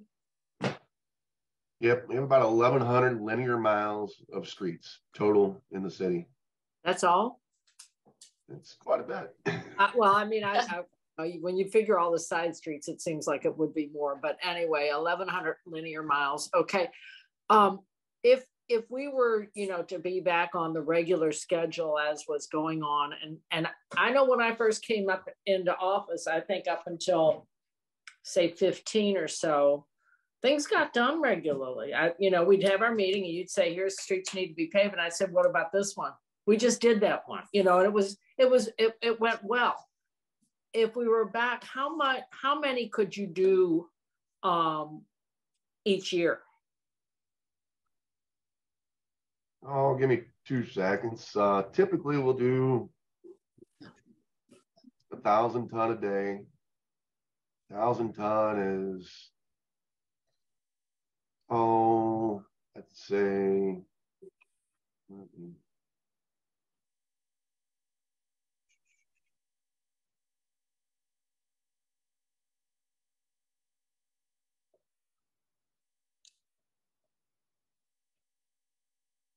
that's about a half mile a day, depending on the season. Let's say we had 6 months, you get about 20 work days in a month. So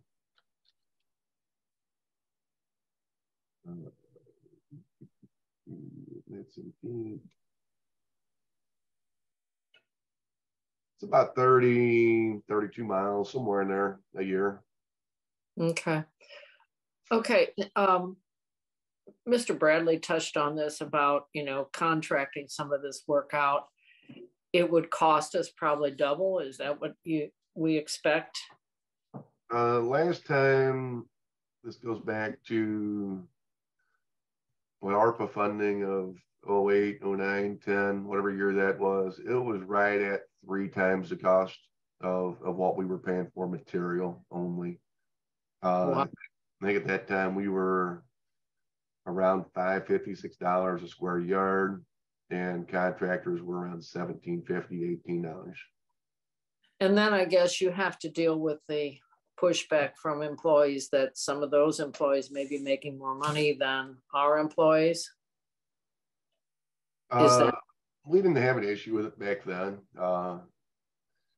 And typically, our employees are full-time, they have insurance, they have all that. A lot of these private paving companies don't have that, and they may only work 6 months out of the year. So, and they're day to day. Yeah. Okay. I just was wondering if that what came into play. So you are down about what, 30% employees? Oh, ballpark 40. 40%. 100 out of 157 is what we have on staff. And I guess this is a Nancy Cross and she's left us, but is anything being done to do a major recruitment? Or is that Ms. Williams can answer that? Or I don't know who would be best to answer that. So yes, we are currently working. We have signs up.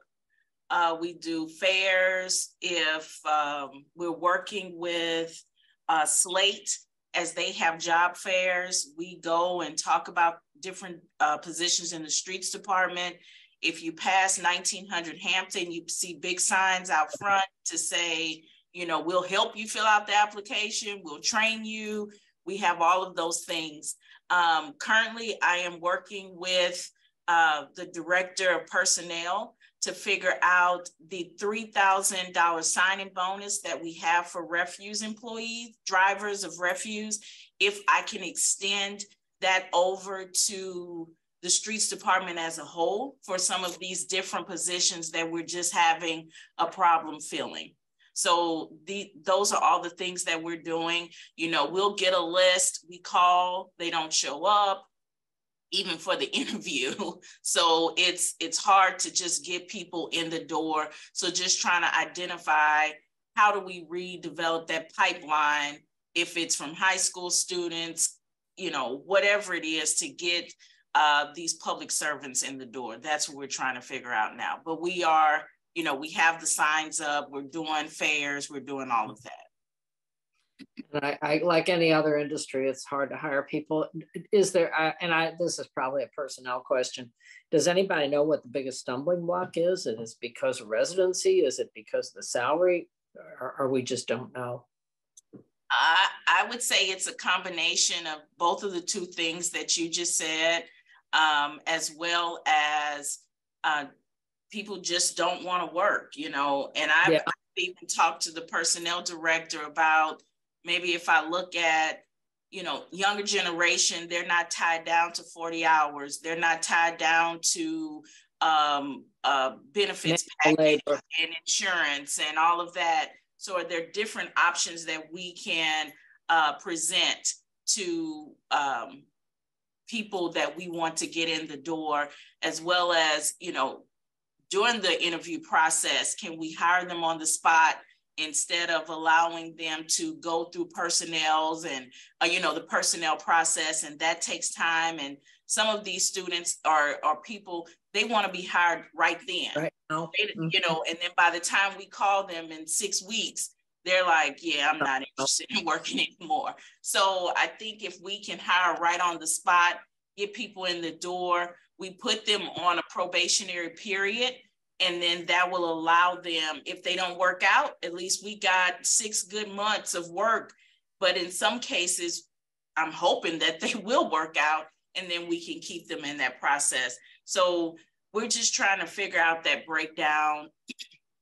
The guys are helping them fill out applications when we go to these fairs. It's just not, they're just not showing up and sticking. It's a sign of the times, I guess. And some people prefer to live in mom's basement and live life like that. So. I think Mr. Flakes had an answer also. Yeah. Okay. Yeah, I have one more point to add. I mean, this is why we've started taking applicants in our door here at Streets, or our trailer door, whatever you want to call it, is to help these applicants actually apply. About 6 months ago, personnel had, I believe it was 139 or 140 applicants for utility worker, which is essentially labor position. Pretty much all that's required is a driver's license. But there was one person out of the 140 that had actually had a driver's license and had actually supplied a background check. Those two things out of 139 or 140 applicants was provided by one employee or one applicant. And I think, and director and myself, personnel and myself, we've discussed this a lot. Those are the guys or the employees or the applicants we have to reach out to. And I don't know, maybe they actually have a driver's license. They just didn't write the number down on the application. I don't know. Maybe they didn't know to get a background check. I don't know what the answer is. Until you can reach out to those individuals. I mean, 140 individuals to come in the door here between us, parks, refuse, everywhere else. That's a significant dent in our shortage. But if we're not chasing those people down, and we also have to be able to do it in a timely fashion.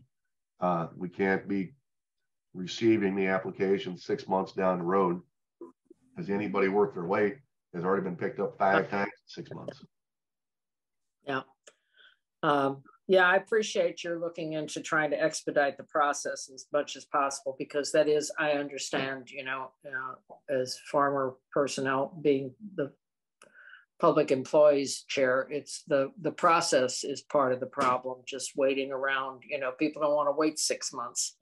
You know, if they're in the market for a job, they want a job now and they want a paycheck. So, okay. Well, thank you so much. That's all I've got. Okay. Alderwoman Boyd. Yes, ma'am. I wanted to ask a question. before St. Louis City got local control, didn't we have two maintenance departments?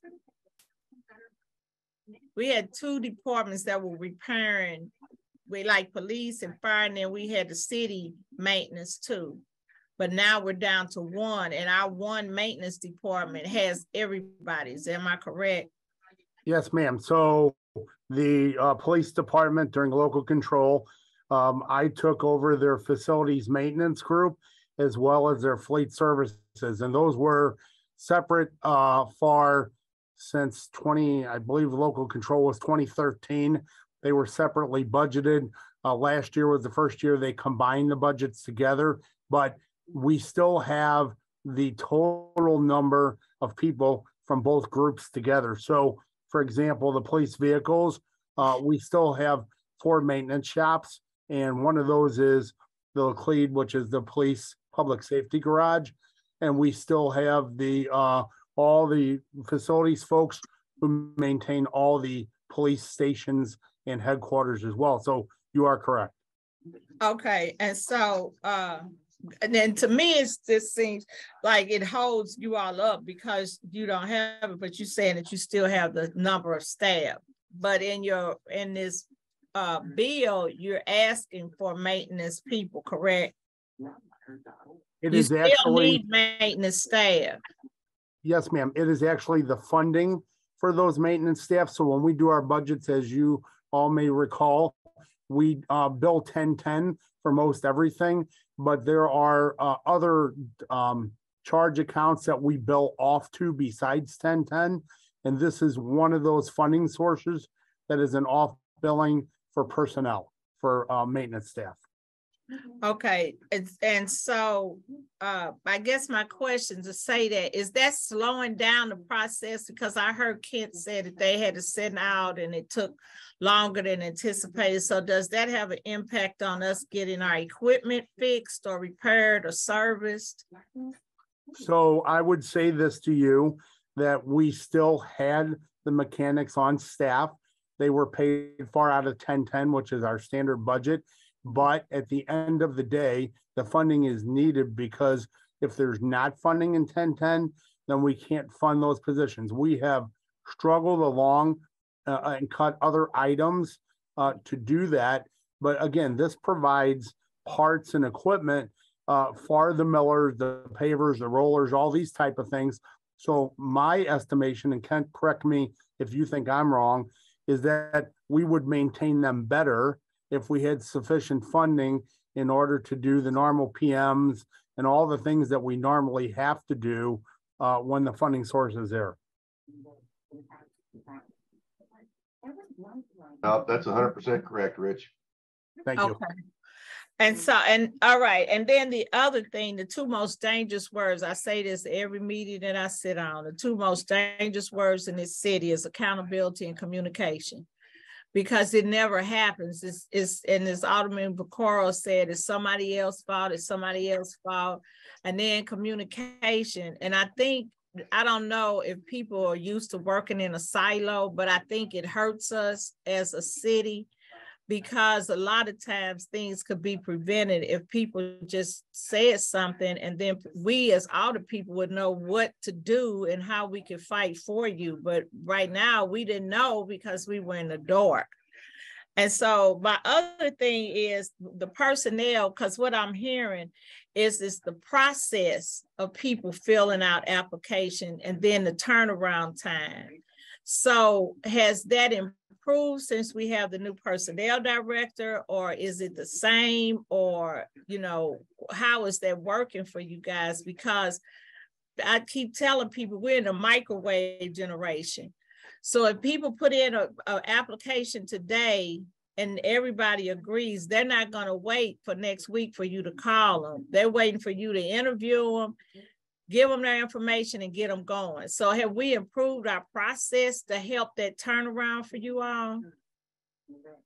So from my perspective, Alderwoman, I would say from what I am seeing with Director Gray, that it is leaps and bounds in the direction to help us. And I believe that it is going to do that in time. I think she's still pretty new, but I believe she's working very hard. Director Williams and I heard her speak at Cabinet about helping us. I think a big thing, right, like you said, is communication. She's communicating with us, and her department is. They're helping us. They're offering to help us.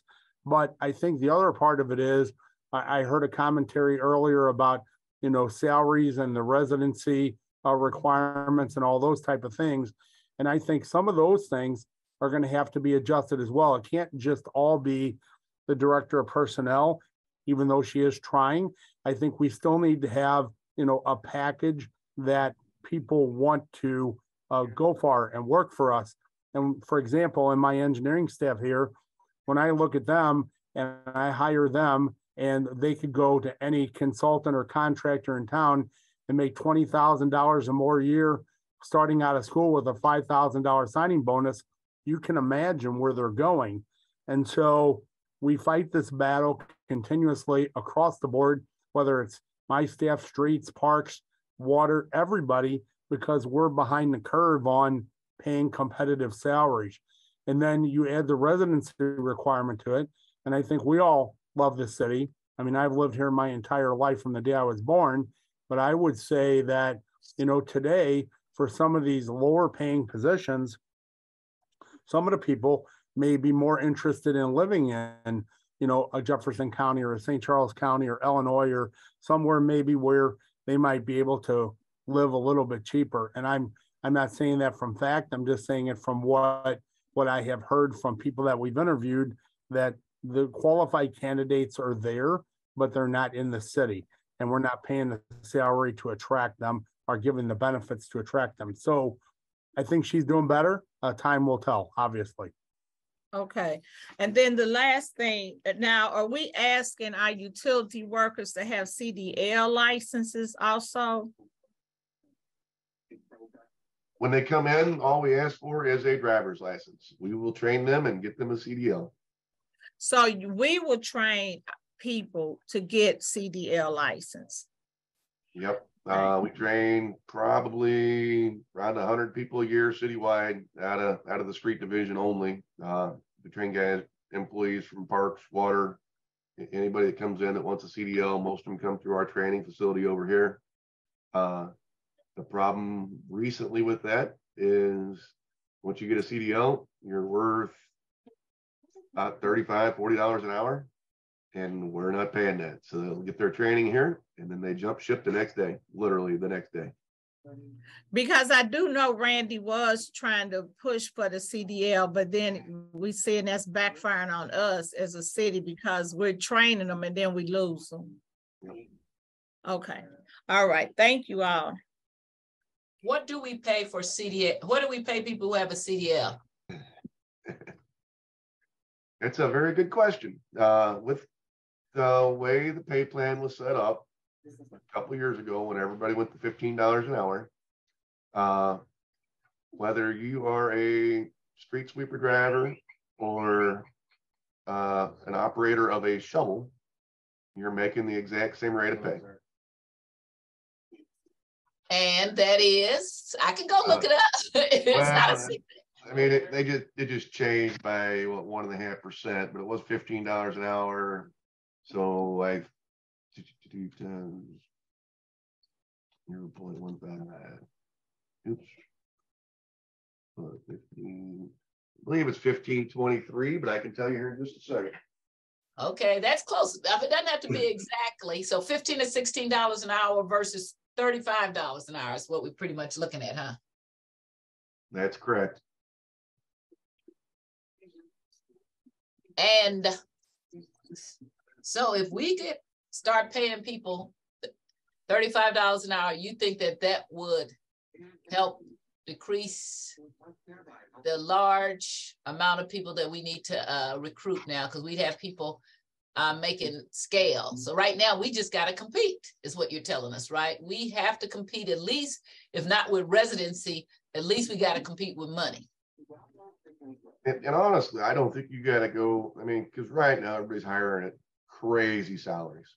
I mean, it's salaries none of us have ever seen before. Okay. I talked to a lot of people. that have interest in coming to work for the city.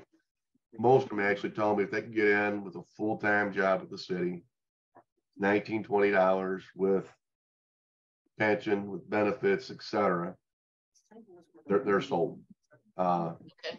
But they're not Excuse me, sold. Alderwoman Boyd, did you still have questions? I didn't mean to. Your hand is still up. Can you let it down, please? Okay, go ahead.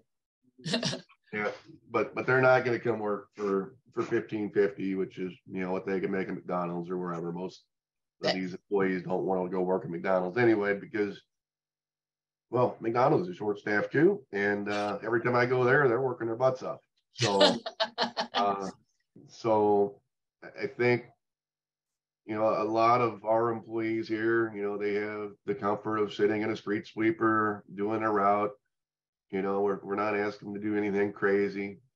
If you're filling potholes, you know, you get in the truck and you drive 15, 20 minutes to your first pothole, you fill it up and go to your second, your third, your 10th, your 15th pothole.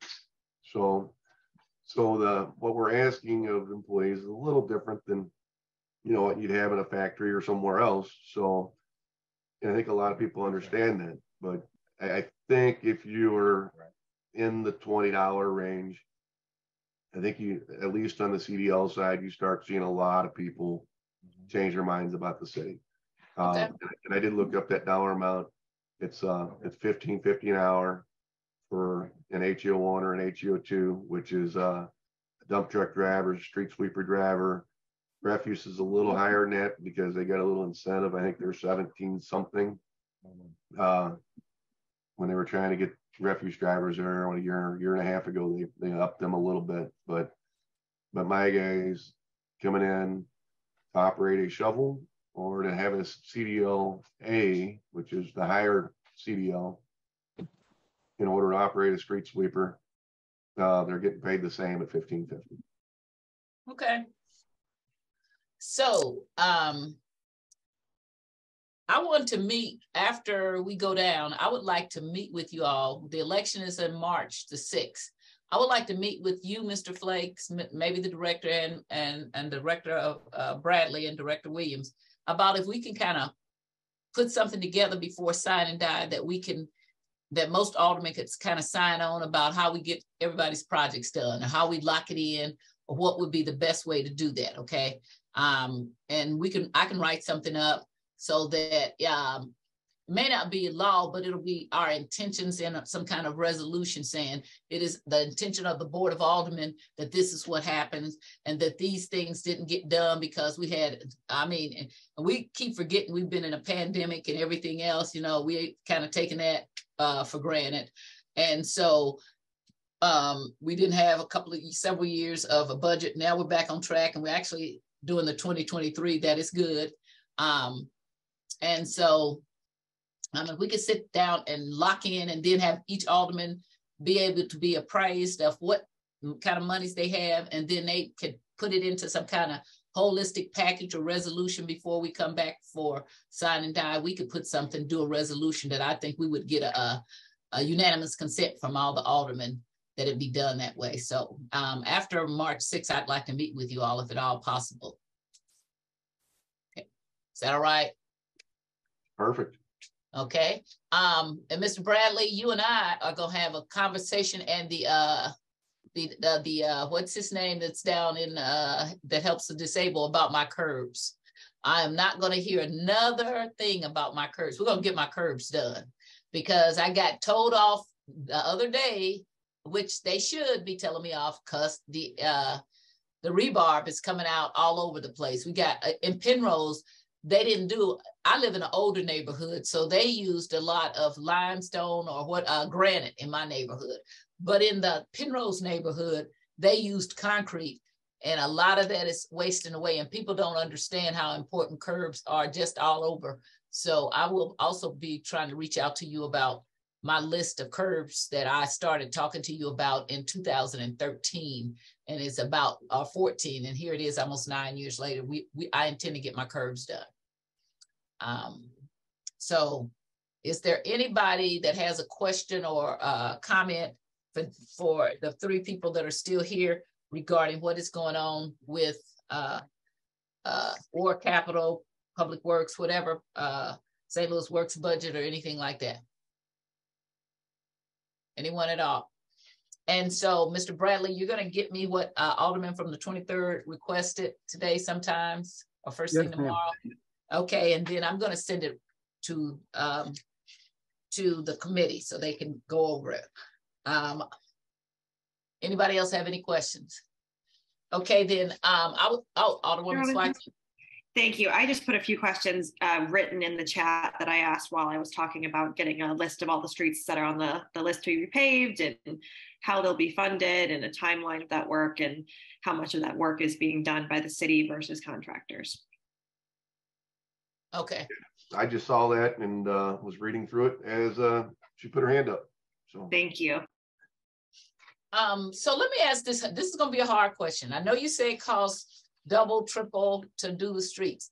When I got all my streets in when it was the 20th ward, but 7 streets paved throughout the whole ward, because every year I would put a lot of money into paving, and every year they would get it done. You know, it used to be, that was the thing you didn't have to worry about. You worried about 50-50 sidewalk, but you didn't worry about paving. You guys did a fantastic job. So I hear now why, because you have a lot less employees, but I know you did a great job back in the 90s and early 2000s, okay? And so, do we dare have to just look at that? Maybe we're going to have to pay more to get it done and caught up, because, and I know people don't like to say that, but I'm telling you, not only do I hear it in my ward, because they see that name, Chair of Streets, I hear it all across the city. I have to defend myself and say, I'm the chair of the Board of Aldermen Streets. I am not the chair of the streets that decide. So I get all kind of emails where people are mad and upset and feel like their cars are being harmed, hubcaps, tires, and things like that. At what point do we say, maybe we still have to pay more and get an outside source? So that's the ultimate plan. Right now, the funds that we are putting in these budgets to do street paving, it's no way that we will be able to even be competitive dollar amount to go out for bid for some of this work. So until we allocate more funding for outside bid work for asphalt, we will continuously have to do it internally, because the prices that we have will not, the funds that we have, we would never be able to do it outside work.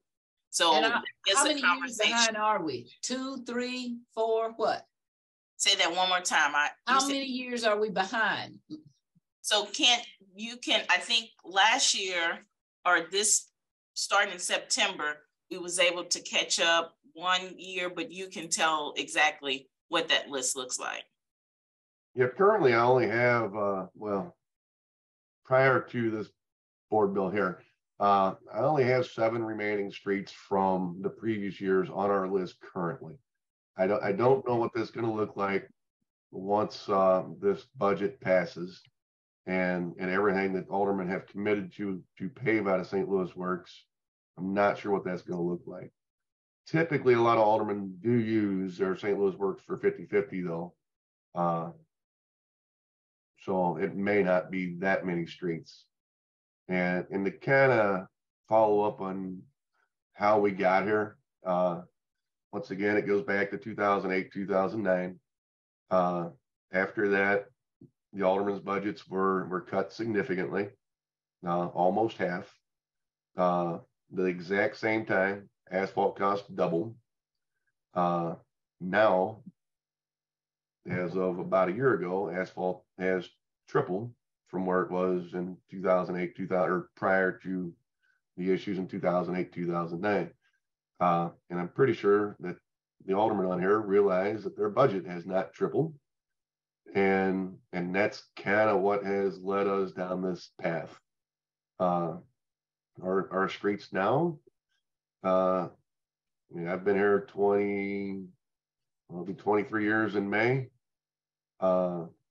Just with that dollar amount, and the reasoning behind that dollar amount is, our streets are probably the worst. I almost guarantee they're the worst that I've seen in 23 years. I don't know what they would look like in 80 or 90, but I can say what they looked like in 2000 when I moved here. We used to have probably 90 to 95% of our streets, if you rated them, would be in acceptable, if not better shape. My guess now would be that number would be somewhere around 80% of our streets are in acceptable shape.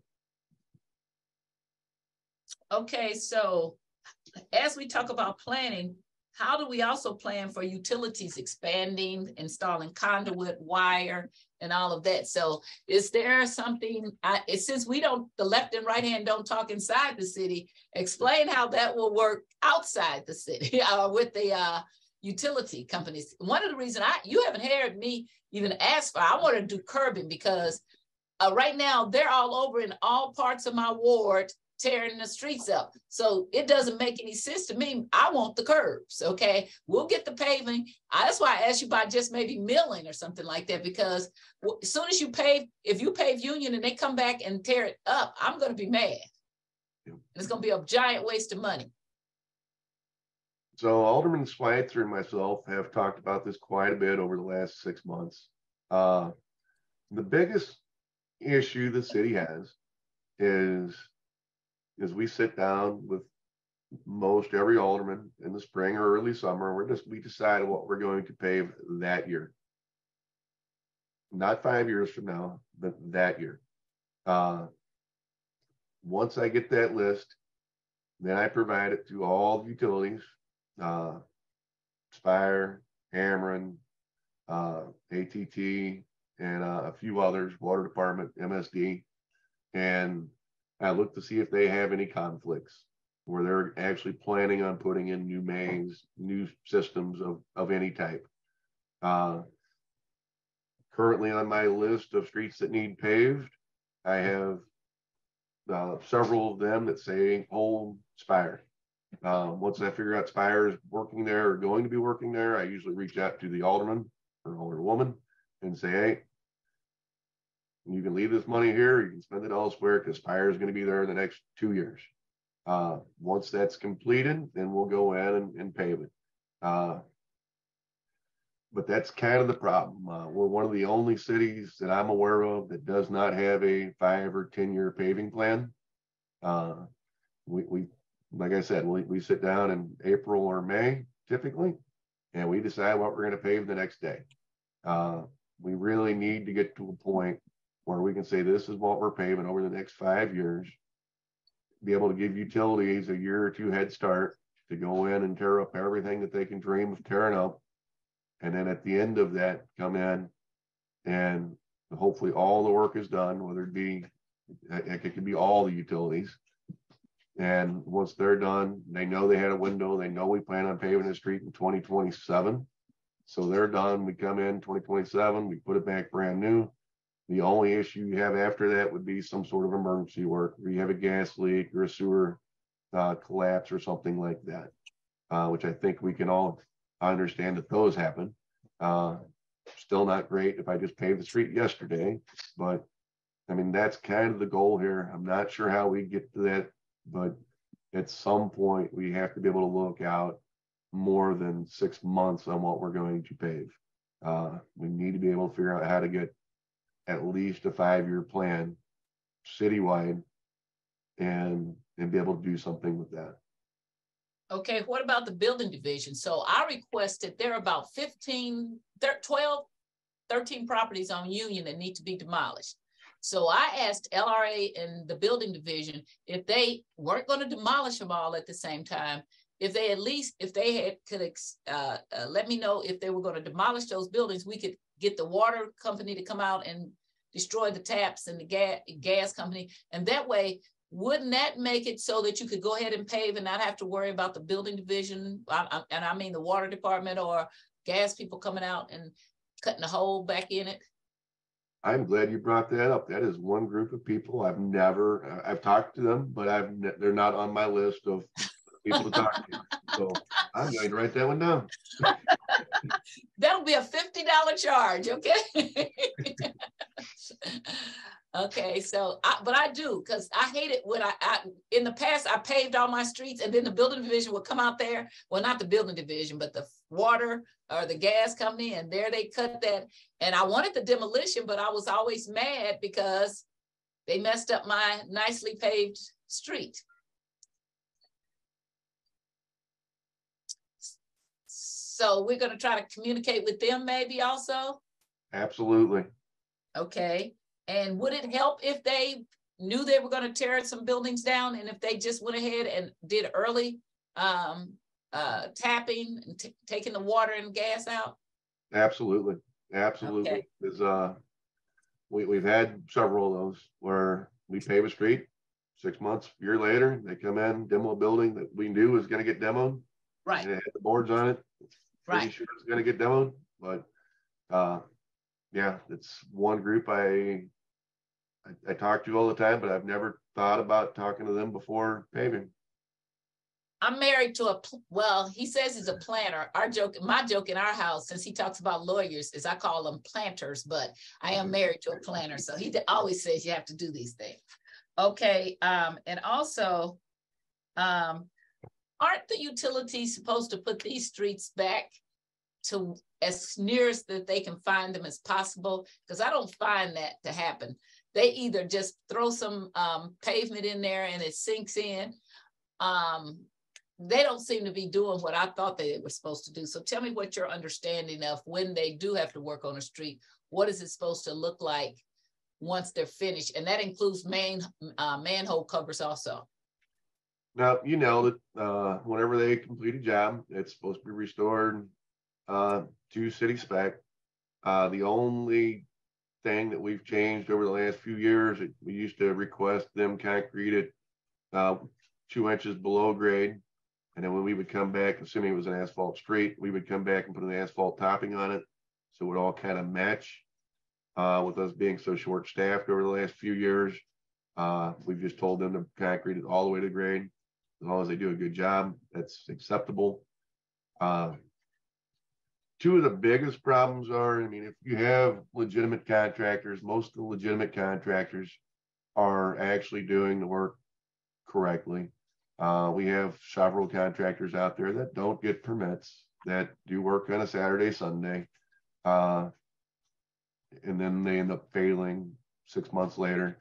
We also have some good contractors that actually do that too, because, you know, the boss isn't always on the job site. And as soon as somebody turns their back on somebody's taking a shortcut.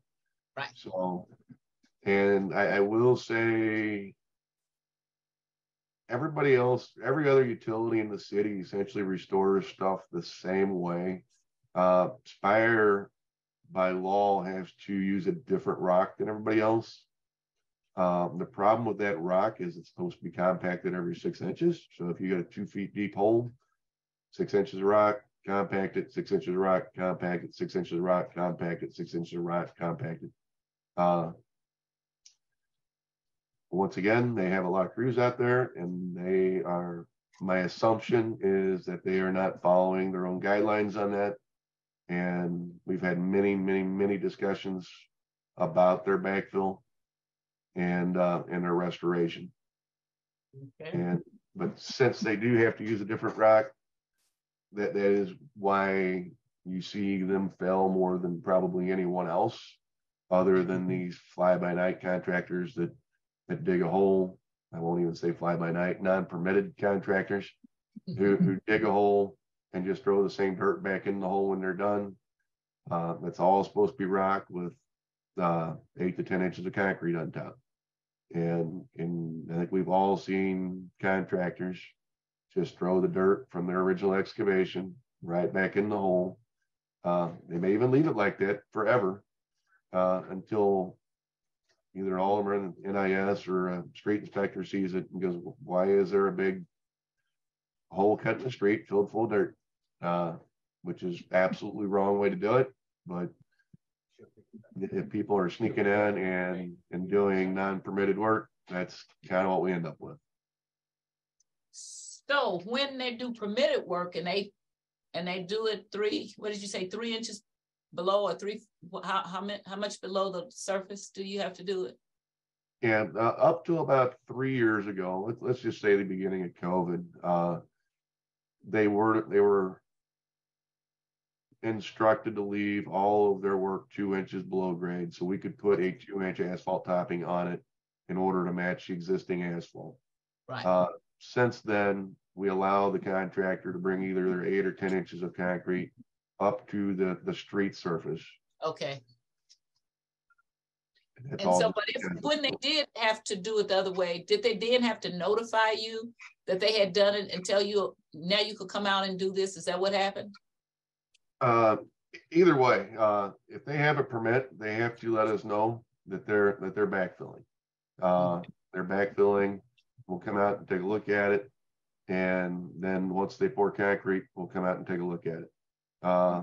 Prior to, it was the same thing, except we would create an internal asphalt ticket, so we would know we have to go out and asphalt this 2 foot by 2 foot by 2 inch deep hole. So kind of eliminated the piece of paperwork and eliminated some work on our end, but the inspector should still be seeing these holes if they have a permit. All right.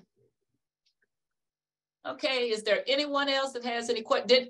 Did each of you look at the chat to see if there was something? Alderwoman Schweitzer asked several things and she put it in the chat. So I'd ask for all three of you ought to look to see if there's something that you can provide her that she put in the chat. Yep, I certainly saw it.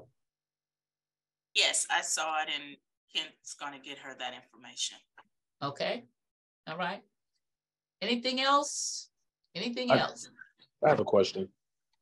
Alderman? If possible, would you all be willing to have job fairs? And I'm sure you all already do, but like in the neighborhoods, like at some of the Boys and Girls Clubs where parents are generally dropping off, because we got all of these, I think we got 7 rec centers, right? And of course, parents are dropping their kids off, and a lot of parents are looking for work. A lot of parents know other parents that are looking for work as well. Would it, be interesting to you all to see if we can set up, multiple job fairs at the places that we know for sure adults who have people to take care of will be, that also speak to other adults who have people they need to take care of will be. Have you all ever had any job fairs at those locations? Yes. So we work, like I said, we work with Slate. They're the ones that have been organizing the job fairs at the community centers, different locations where we know people may gather, or like you said, drop their children off that are looking for employment. We have had them different times of day so that they can come to these job fairs and get, fill out applications. We have staff that are there to talk about the positions as well as help them complete the applications as well. But if you have some additional locations, we can discuss that. Like I said, we typically go through Slate because they're the ones that do all the front end work of setting it up and identifying the location. And then we come in to talk about the streets department. But if you have other locations, please share, and I will make sure that they're on the list. I do. I will make sure I share them. I think, we have to coordinate with some of the folks. Like Herbert Hoover Boys and Girls Club is not necessarily a part of the city's departments, but they have a lot of people that come there, and it's a kind of central location, folks that have come up in the city and not, we don't really have a rec center close to us. As I would say, the closest one is Woes within the 3rd Ward. So, that few more locations, I'll send those out. I do think that one of the reasons we are and continually having our problems with employees and people not wanting to sign up, because historically, St. Louis hasn't really taken, like you all have said, a really, really quick approach in hiring people who are qualified, and folks don't have the time to wait when they're looking for a job. So I do agree with, I believe this what you said, Ms. Williams, if we actually had people being hired on the spot, I think that could be potentially something, it'd be pretty cool for us to look into. Also, you know, I have to throw this out here because it's, who knows where we'll be or who'll be here. Let's see. Hold on one second. All right, I'm sorry. I also think, you know, something that just a suggestion, if you all, this could be pretty interesting. A lot of people are generally, you know, on bus stops or on bus routes. They're generally also going to and from places looking for jobs. People, you know, transient, folks that are walking, biking. Would you all be interested in possibly, say for instance, we had like a bus and we actually had a hiring bus where you could actually get hired by city services on the spot. And we actually drove around the city where we knew we had, you know, folks that would, you know, maybe getting out of school, where you have college kids, and this is an actual hiring bus, where, you know, on certain days a week, we'll have certain folks from different departments, you know, that could be there actually, you know, like we always, you know, we're always saying that we need to hit people where they are. People are in the community. So just once again, just throwing out that idea as well. Just the more conversations we have on how to be innovative about hiring folks, you know, I think the more hits we'll eventually get. We got to hit it, you know, we got to hit a million different ways. So, you know, I also have not seen any advertisement or heard advertisement much on the radio. Do we advertise on the radio at all? So I think the conversation we're having now is bigger than the individual departments here. You know, we do within our RAM of what we can do, put the signs out front of our facilities, but this more holistic conversation of how we recruit is a personnel conversation. And so I don't want to speak for personnel and how they recruit, but I think they're all great ideas. Doing spots, want me to do a spot, Kent to do a spot, whoever it is, we're willing to do those. You know, that's just not in our wheelhouse. We just participate when they asked us to come. And luckily, you're talking to the chair of public employees at the Board of Aldermen, okay? So he could just call himself a hearing and ask all those questions. Yes, yes. So the thought was, if I knew what was happening, you know, kind of in detail, I can then ask the new director and say, hey, what do you think about this or that? We had some conversation, take a look at it, you know, and then we can, you know, kind of put something around that. But yes, ma'am. So no, I do agree. You know, you all don't have it's not all on you, but it's just good to know, you know, what it is we are doing and what we can do, and what you all would be interested in as well. I do also have some questions about the encumbered funds piece, right? If we have right now, like I know I have quite a few projects that have just went out. I've signed the PDF documents for you guys have been pretty diligent about getting things out to bid, but the work a lot of times still takes a little bit of time to get done. So, you know, my thoughts would be before that cutoff date, what is it, April the 17th? Anybody know what the date is? That the funds have to be encumbered? Oh, yes, ma'am. You're talking about sign die? You want to know what the sign die date is? Yes, ma'am. Would that be the date that these projects that we're trying to fund right now would have to already have contracts on? April the 17th is sign die.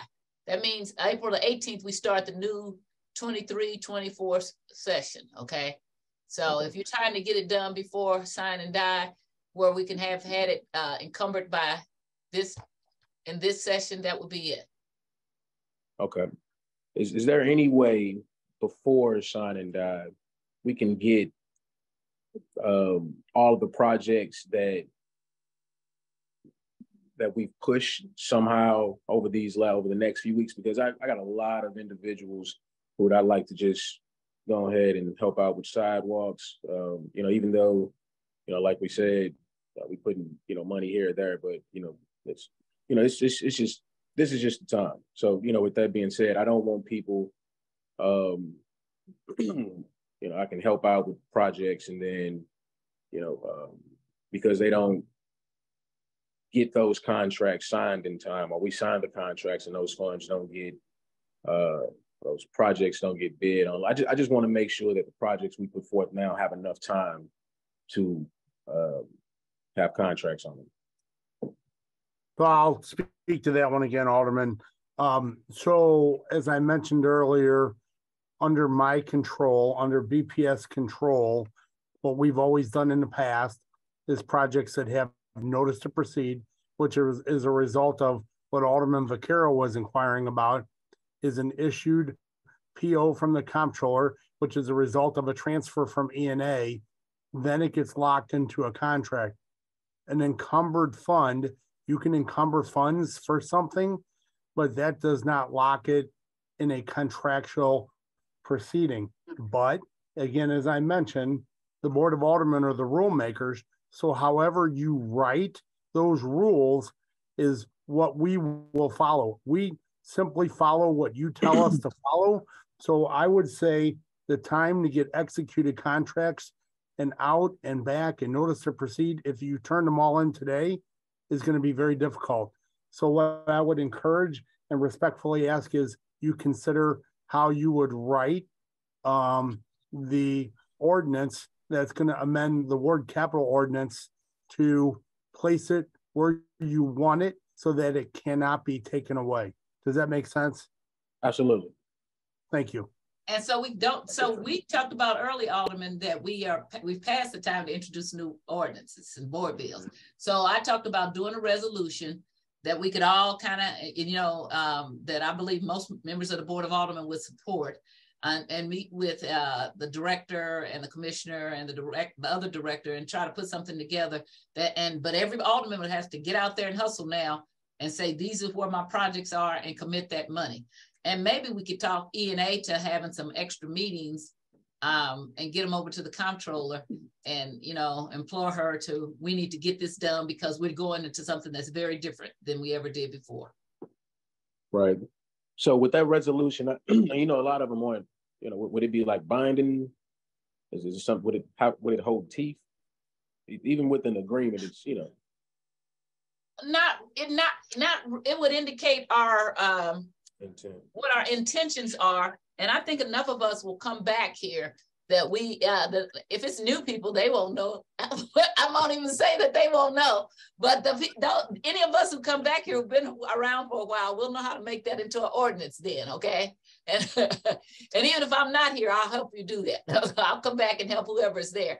But the new people, they'll still be looking for the restroom, okay? Understood. Unless we have a lot of people who used to be alder people come back here, okay? So I think there are 2 former alder people that are running, but short of those 2, new people won't know a lot about how things run around here. As you know, it takes a minute to learn. Yes, it does. It's definitely a learning curve. That's why I'm encouraging a resolution with everybody, just putting everything in there. This is what Ward 1, which is going to go into Ward whatever. Ward 1 is going to be in Ward 12. So you put the ward it currently in and what it's going to be and what the current alderman is and what they're wanting to encumber. That's why I'm looking at writing it, okay? Okay. All right.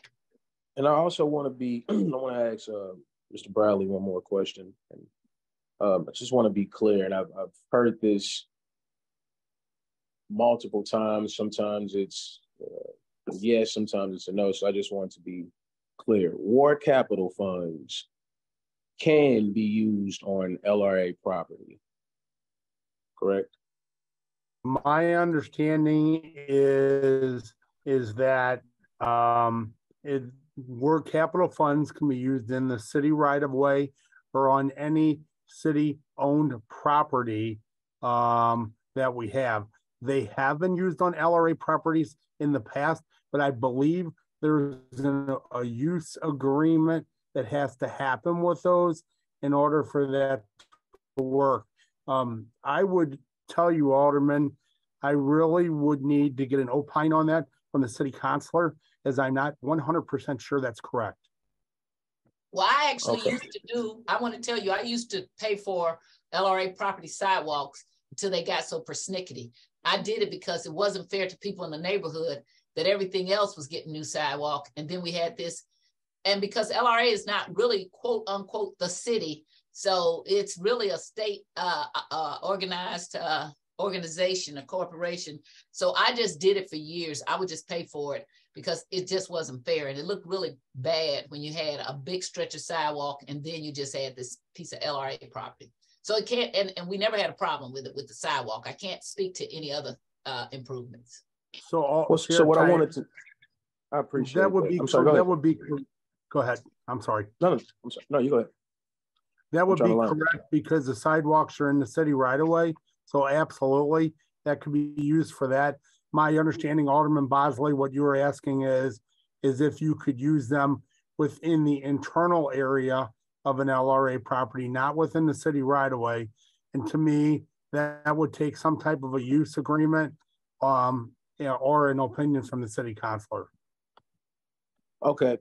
So, and the reason I ask is we have a few lots, like there's an instance of what you call like a pocket park, right? And we got like a bunch of LRA lots, and there are a few that I think would be nice to have as exercise equipment for the community. Like we just build like a small exercise garden. We don't even need it to be really maintenance because it'd be, we just do like a turf ground, but that would be for complete public use. It's up to you to, go up there and do your thing. Don't hurt yourself. We don't want anybody to hurt themselves, but it'd be like for public use, but it's in between a few houses. So it just makes the moat. We're not in between a few houses. It's on the corner across the street from a park. And you don't want to use the park space for it because it's a little small, but it'd be for public use, public health, and I don't think it costs very much to do it, and it'd be aesthetically pleasing. So is it already a pocket park? So they have some pocket parks that are defined as parks, and then you could do it for sure. But if it's just an informal pocket park, I think that the director is correct in that you have to have some kind of agreement with LRA. Okay. And they probably already have something in place for something like that. So you could check with them. Okay, I'll do that. Thank you. Well, yeah, those were my questions. Alderman Vaccaro, you had your hand up. Oh, I'm sorry. Alderman Vaccaro, you had your hand up? Well, actually, yeah, I did, and I took it down. I didn't know when we're coming to vote on stuff, only because just a reminder at 1 o'clock. We're going to be voting soon. We're trying to wrap up these final things so we can pass these board bills. Oh, okay. And I think that was probably what I had my hand up for. I don't remember actually. Okay. Alderwoman Howard. Alderwoman Howard.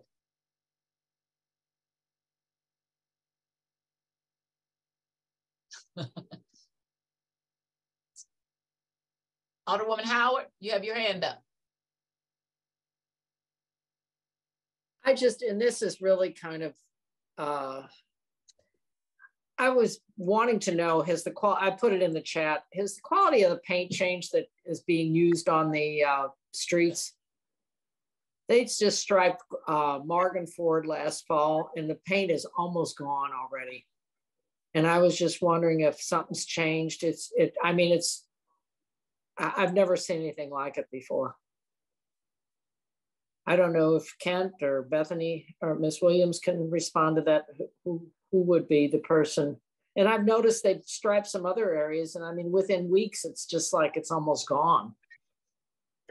So we have noticed some changes in the quality of the paint that we have used on the current bid that we have and contract.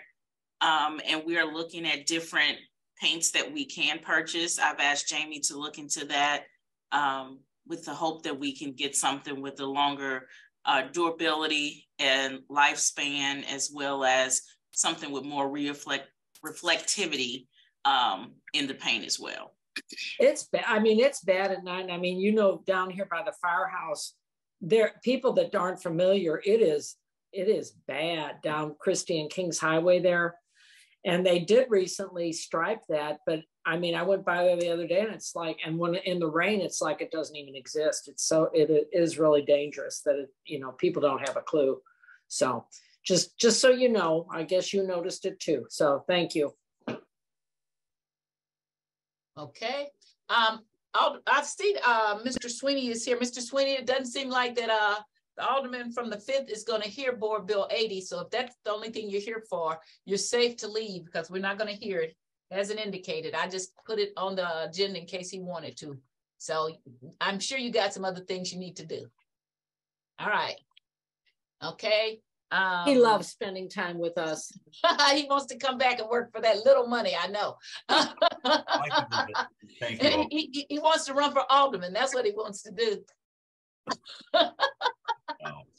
Okay. Okay.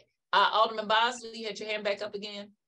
I do. I got a message from one of the workers here. What they expressed is that they believe that if you drop the CDL requirement for becoming a utility worker, because all of the workers aren't driving, then you probably would get a lot more applicants for utility workers. A lot of them don't utilize that CDL license that they have, and they're just working.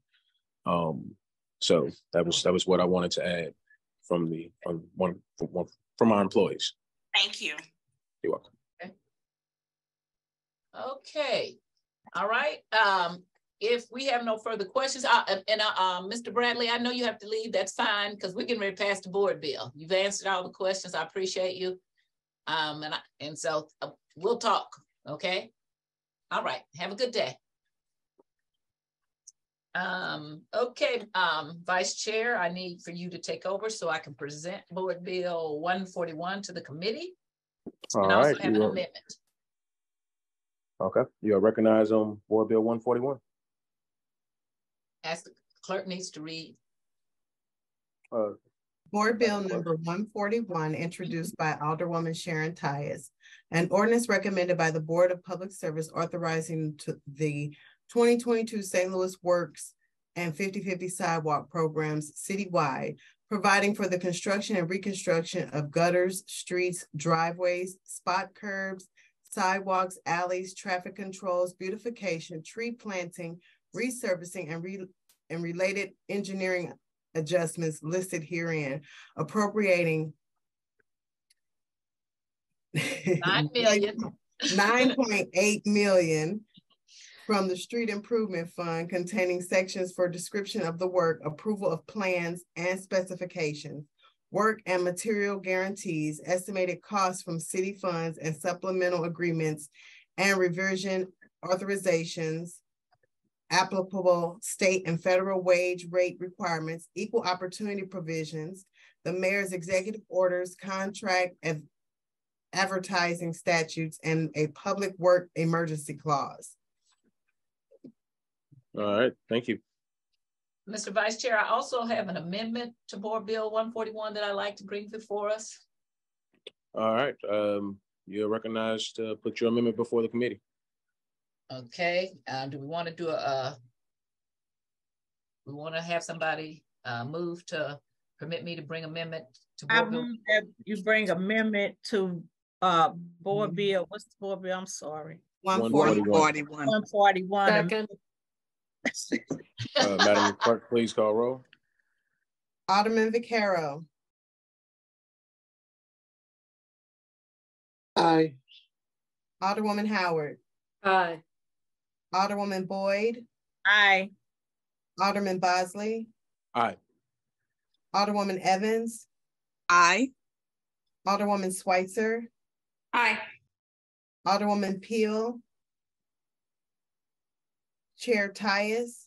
Aye. Alderwoman Peel. We have 7 aye votes. Thank you. By your motion, we have we put amendment to Board Bill 141 in front of us. Okay. May proceed. And so, Mr. Vice Chair, the amendment should have been in the Google Drive, and I think that Madam Clerk said it was. And specifically on the description page, on line 1, we're going to change the word service authorizing 2022 to read 2021, 2022, and 2023. And then line 5, we're going to change 9,800,000 to read 15 million. And then line 9, after emergency clause, we're gonna insert, this board bill has Exhibit A attached indicating that indicating 3 years, 2021, 2022, and 2023 of the St. Louis Works and 50/50 sidewalk program. And then when you go to page 1, on line 1, it includes 2021 and 2023 to 2022. So authorizing the 2021, 22, 23 St. Louis Works program on page 1 of the bill. And then we're going to delete out the words 9 million, the figure 9,800,000 on line 5, and insert instead 15 million. And then on line 9, and also kicking it over to line 10, it says this board has Exhibit A attached indicating 3 years, 2021, 2022, and 2023 of the St. Louis Works and 50/50 sidewalk program citywide. Then we go to, it's currently line 15 and 16. It will become something else because we're going to add another line, but currently on line 15 and 16, let's see. Was it 15? It was that might be wrong.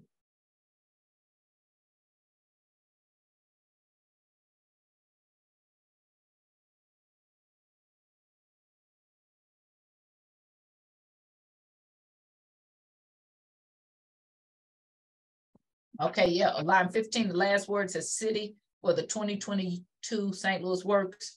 That becomes 2021, 2022, and 2023. But of course, that will not be line 15 and 16 because we added another line behind lines 9. So everything moves down. And then what is currently line 18, that it says, I'm sorry, line 17 and 18 says $9,800,000, and then it has in parentheses $9,800,000. That goes to the writing of 15 million, and then in parentheses 15 million, the number. Okay. Does everybody understand those amendments? Do we have any questions from committee members?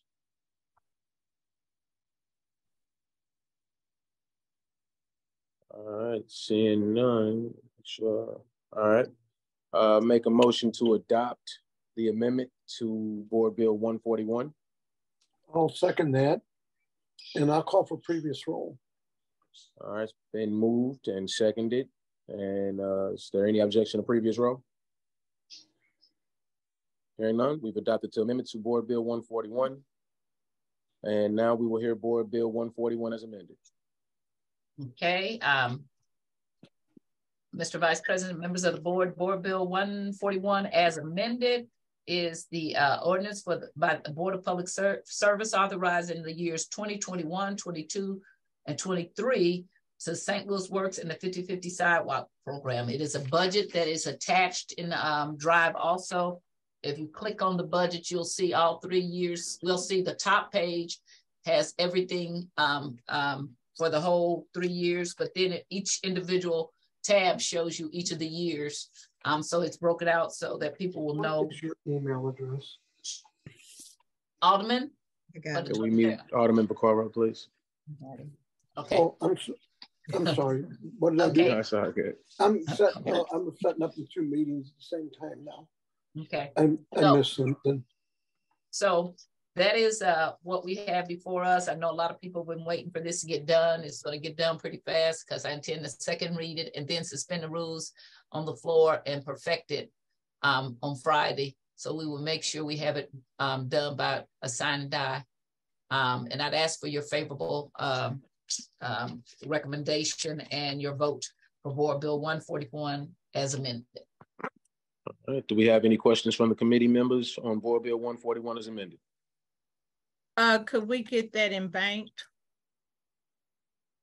All right, a request for Board Bill 141 to be in banked. Any objection? Second.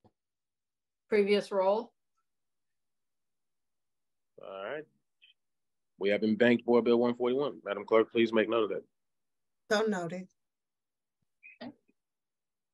All right. Are there any questions or any speakers on Board Bill 141 that you have? Or do you have any speakers, Alderwoman Tyus? No, I do not. Chairwoman. All right, so if we don't have any questions. But we had our speakers already. They already talked about the bill, so. There you go. Unless they have something else to add. No. Nobody? All right, I'll entertain a motion, or I will move to pass Board Bill 141 out with a due pass recommendation. As amended. Second. As amended, right, hold up. I move that we pass Board Bill 141 out as amended. Actually, Jeff's gonna withdraw her second, right? So move second. All right, what's been moved and seconded. Request for previous roll? Previous roll. Any objection? All right, hearing none, Board Bill 141 Board Bill 141 as amended passes out the Streets Committee with a due pass recommendation. Congratulations. Thank you. Thank you. Okay, so now we have Alderwoman. I'm gonna take it back to the chair, and we have Alderwoman Davis here with us, and we were able to get. Did we ever get our second amendment, Madam Clerk? Yes, ma'am. All amendments are in the drive. Okay. Alderwoman Davis, I did get your, even though I didn't have time to respond to you, I did what you asked of me, okay? Thank you. Thank you. So the first board bill we have is 154, which is the board bill regarding the alleys. Could you read that? Board bill, I got you. Board bill number 154, introduced by Alderwoman Marlene Davis, an ordinance to protect the public health, safety, and welfare of city residents by restricting motor vehicle access to alleys as provided herein in the Jeff Vanderloo, Gate District West, Tiffany, and Midtown neighborhoods, and those portions of the Botanical Heights and Shaw neighborhoods located within the boundaries of the 19th Ward as had been established in ordinance number 68981. Okay. Do you want someone to handle it in the committee since you're in your car because you don't have the amendments? I don't have the amendments, and I'm okay with, I can handle it. I'm okay. Okay, because I just did what you asked. I can tell them, you want me to tell them what the amendment says to insert insertions? Yes, ma'am, please, because I am a little out of it. Okay, so just a minute, let me bring the amendments up.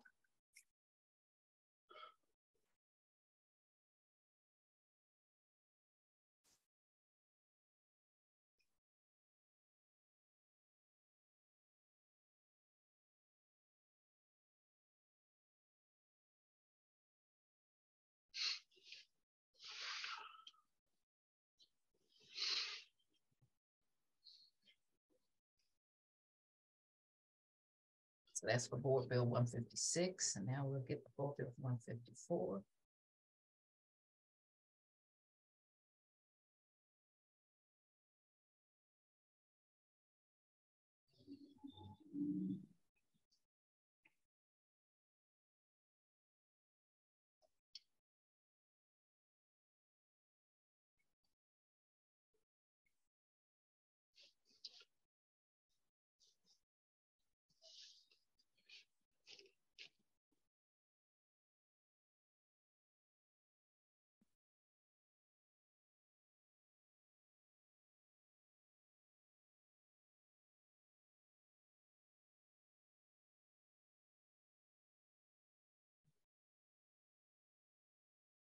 Are the amendments in with the board bills? Yes. Yes, they would be under the board bills, and your amendment. Mine is not showing up. Mine is showing a later date, and I've tried to update that on several occasions. Do you have the amendment before you, Madam Clerk? Yes, ma'am. Can you read the amendment, please? Yes, ma'am. On the description page of the bill, delete on line 1 in the Jeff Vanderloo, Gate District West, Tiffany, and Midtown neighborhoods, and those portions of Botanical Heights and Shaw neighborhoods located within the boundaries of the 19th Ward as had established in ordinance number 68981. Insert on line 1 in the Jeff Vanderloo neighborhood from the east side of Leffingwell going west to South Spring and south side of Samuel Shepherd going north on Martin Luther King. Gateway District West neighborhood from the north side of Lafayette to Park Avenue and the west side of Compton to Louisiana. Tiffany and Midtown neighborhoods from the west side of Grand Avenue to 39th Street and Lafayette North to Park Avenue.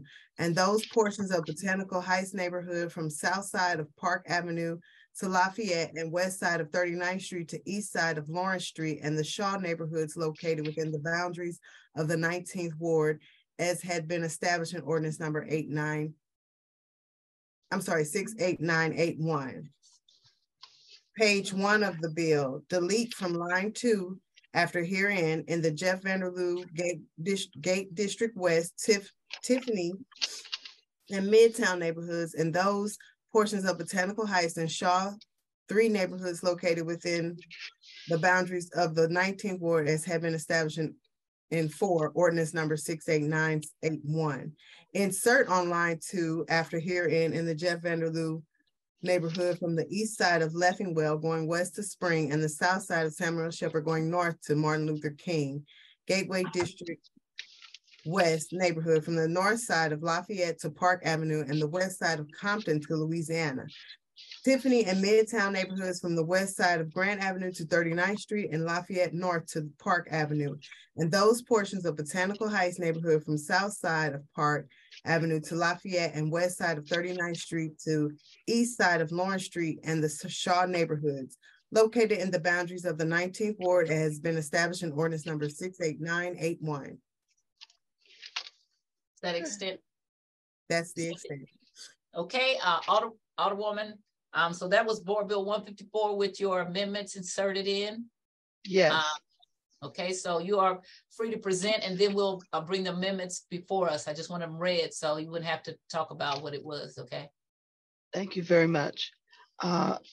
Madam Chair and members of the committee, I wanted to share with you that we've had a lot of complaints from our residents about most especially our criminals using our alleys to get away once they committed crimes, and most especially the easy access in and out. And so if there's only one way, we can probably cut down on some of the opportunities that they have to commit crimes in garages and backyards and all of that. And so hopefully this will establish some safety for our residents. And that's the purpose of the bill. And I'd like to have a motion that we bring before us the amendment to Board Bill 154. So I move second. Okay, previous roll. Previous roll. Any objections to previous roll? Okay, before us now is Board Bill 154, the amendment. I'd like to move that we adopt the amendment. Second. Previous roll. Okay, any objection to previous roll? Okay, Board Bill 154 as amended is now before us. Alderwoman, you are free to, are there any questions of the Alderwoman? Hearing none, you're free to close. I ask for your favorable consideration for this, and I'm hoping that it passes with a due pass recommendation. Thank you. Okay, I'd entertain a motion that 154 as amended be passed out of streets with a due pass recommendation. So move.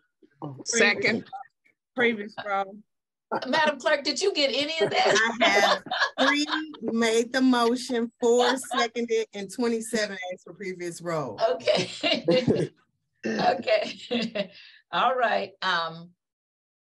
And did we did we ask for previous roll? Yes. Who did that? Yes. 27. Okay. Any objections for previous roll? Hearing none, 154 as amended is passed out with a due pass recommendation. Okay, 156 is about speed humps, and I'm also, if you don't mind, Alderwoman, going to have the clerk read the amendment to that. And all right, thank you. Okay. First of all, read the original bill as it is, and then you'll read the amendment, please. Okay. The introduction. Oh, sorry. Board Bill number 156, introduced by Alderwoman Marlene Davis, pursuant to ordinance number 70333, as amended by ordinance number 71394, an ordinance directing the Director of Streets to install speed humps and other street traffic calming installations to calm the flow of traffic on certain blocks in the 19th Ward. All right. And if you guys don't mind, Madam Clerk, would you read the amendments, please? Amendment. On the description page of the bill, insert on line 3 said neighborhoods to be in the Jeff Vanderloo neighborhood from the east side of Leffingwell going west to Spring Avenue and the south side of Samuel Shepard going north to Martin Luther King. Date District West neighborhood from the north side of Lafayette to Park Avenue and the west side of Compton to Louisiana. Tiffany and Midtown neighborhoods from the west side of Grand to 39th and Lafayette north to Park Avenue, and those portions of Botanical Heights neighborhood from south side of Park Avenue to Lafayette and the west side of 39th Street to east side of Lawrence Street, and the Shaw neighborhoods located within the boundaries of the 19th Ward as had been established in ordinance number 68981. Page 1 of the bill. Insert on line 3 said neighborhoods to be in the Jeff Vanderloo neighborhood from east side of Leffingwell going west to Spring Avenue and the south side of Samuel Shepard going north to Martin Luther King. Gate District West neighborhood from the north side of Lafayette to Park Avenue and the west side of Compton to Louisiana. Tiffany and Midtown neighborhoods from the west side of Grand Avenue to 39th and Lafayette north to Park Avenue, and those portions of the Botanical Heights neighborhood from the south side of Park Avenue to Lafayette and the west side of 39th Street to east side of Lawrence Street, and the Shaw neighborhoods located within the boundaries of the 19th Ward as had been established in ordinance number 68981. Insert on current line 7 in the Jeff Vanderloo neighborhood from east side of Leffingwell going west to Spring Avenue and the south side of Samuel Shepard going north to Martin Luther King. Gate District West neighborhood from the south side of Lafayette to Park Avenue and the west side of Compton to Louisiana. Tiffany and Midtown neighborhoods from the west side of Grand Avenue to 39th Street and Lafayette north to Park Avenue, and those portions of the Botanical Heights neighborhood from south side of Park Avenue to Lafayette and the west side of 39th Street to east side of Lawrence Street, and the Shaw neighborhoods located within the boundaries of the 19th Ward as has been established in ordinance number 68981. All right, Alderwoman, before we bring the amendment, you are authorized to present Board Bill 156 before the Street Committee. Recognized, rather. Thank you very much, Madam Chair. Board Bill 156 has identified areas in those neighborhoods that have wanted and need speed humps. It is one of those. Well, you've had enough conversation about speed humps today, so everybody understands the dilemma. And one of the things that I did include, you will see, I didn't put my speed humps in areas that had high industrial or commercial. They're indicated to be where it's strictly residential. So that's why you see the circumferences are so finite. Is because I don't want to interfere with those companies that have big tractor trailer trucks and all those kind of things coming through. But I want to make sure our residents have the ability to feel safer. Thank you. Okay, I'd entertain a motion to bring the amendment to Board Bill 156 before us. So moved. Second. Previous roll. Okay, any objection to previous roll? Any objection? Hearing none, the amendment to Board Bill 156 is before us. I'd entertain a motion to adopt the amendment to Board Bill 156. So moved. Second, and previous roll. Any objections to previous roll? Hearing none, Board Bill 156 is amended to become Board Bill 156 as amended. Any questions of the Alderwoman? Hearing none, you're recognized to close. I thank you very much. I'll ask for favorable approval. And one of the things in the amendment, which probably I probably shouldn't have, but I'm again trying to make sure that what is done appropriately to give safety to the residents. And I indicated in there that I'm requiring at least 2 speed humps on each block. So I thank you very much for your consideration. Okay. I'd entertain a motion that we pass Board Bill 156 as amended. With the do pass recommendation. So moved. Second. Previous roll. We have a motion, a second, a call for previous roll. Any objections to previous roll? Hearing none, Board Bill 156 as amended is passed out with the do pass recommendation. That's pretty good. Thank you so much, Alderwoman. We only left one bill in committee, and that person had a chance to come and present it. Okay, well, that's pretty good. We only left one bill. That is, you guys are a fantastic committee. So I just want to have a little discussion about what we talked about, because everybody is very anxious about making sure their money is spent. So my idea was to meet with the 2 directors, BPS and street, and with the street commissioner and anybody else we need to try to write up some kind of a resolution indicating what each alderperson wants to happen, because we don't know who will come back or not, and if we can get our money and say we intend for this money to be directed toward whatever projects, and then put that in some kind of resolution and be able to pass it on sign and die, hopefully with unanimous consent, if we get all the aldermen to participate, and then just pass it out.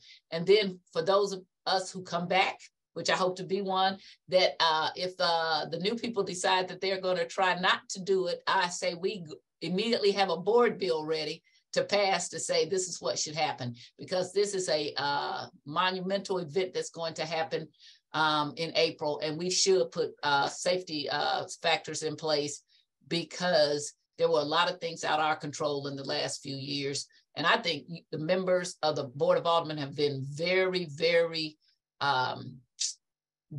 good in asking the right questions, but also being very patient. There were a lot of things that were out of the people who work for us hands. I started out with one idea about Kent Flakes, and what I really know now is that he has too much on his plate.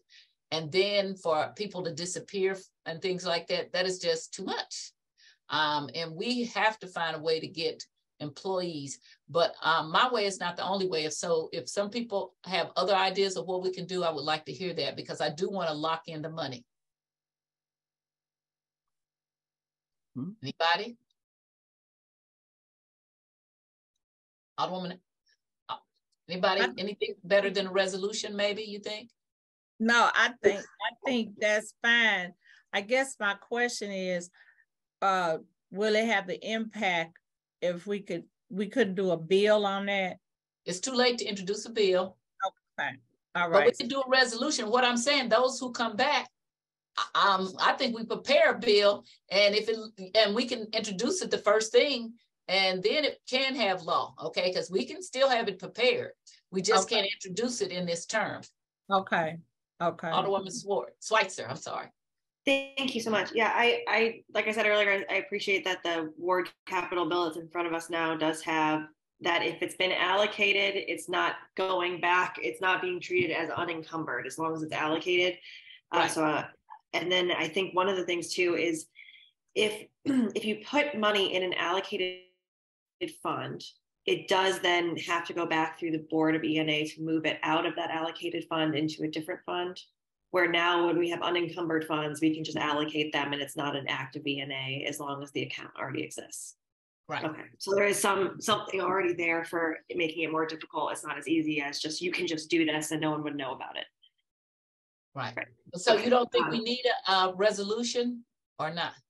I don't know. I guess it really, because in the past, when we have new aldermen come in, when, 14 of the, or half of the wards are up for election, a number of new alder people are always going to be coming in. And I guess it's possible that people would come in and say, in the 13th ward, somebody else came in, for example, and say, no, we're not going to spend any money on Kings Highway traffic calming. it all out. I don't want that to happen because the project has been stalled for needs to go forward. But it wouldn't be if I come back to the board, that's not my ward anymore. So well, that's why you would say, this is what I'm encumbering this is currently you're the 13th ward. It will become, you already know what the ward is going to be, but I'm encumbering it for the current or what ward number or whatever it is, because it's going to be part of whatever ward, right? I think the one place where it's sort of difficult is when it's like something like 50-50 sidewalk, where there's a few $100,000 of 13th ward capital and in the sidewalk 50-50 sidewalk pot now, if you will, and that would be between the 1st ward, 2nd ward, 3rd ward would all represent what is the 13th ward's ward capital funds. So would you then look at maybe saying we proportionally give 1/3 to this, 1/3 to that? I mean, it's your decision. You don't have to do it. It's just a way for us to indicate what we wanted to happen. In the best of worlds, we would have gotten this done, okay? So you can think about it. Yeah, it's an interesting conversation. Right. Alderwoman from the 14th. I think a resolution stating that, anything that is in the works needs to stay in the works, because the other thing to consider is that the ward capital funding will only be split 14 ways now rather than 28. So it should double the amount that people get.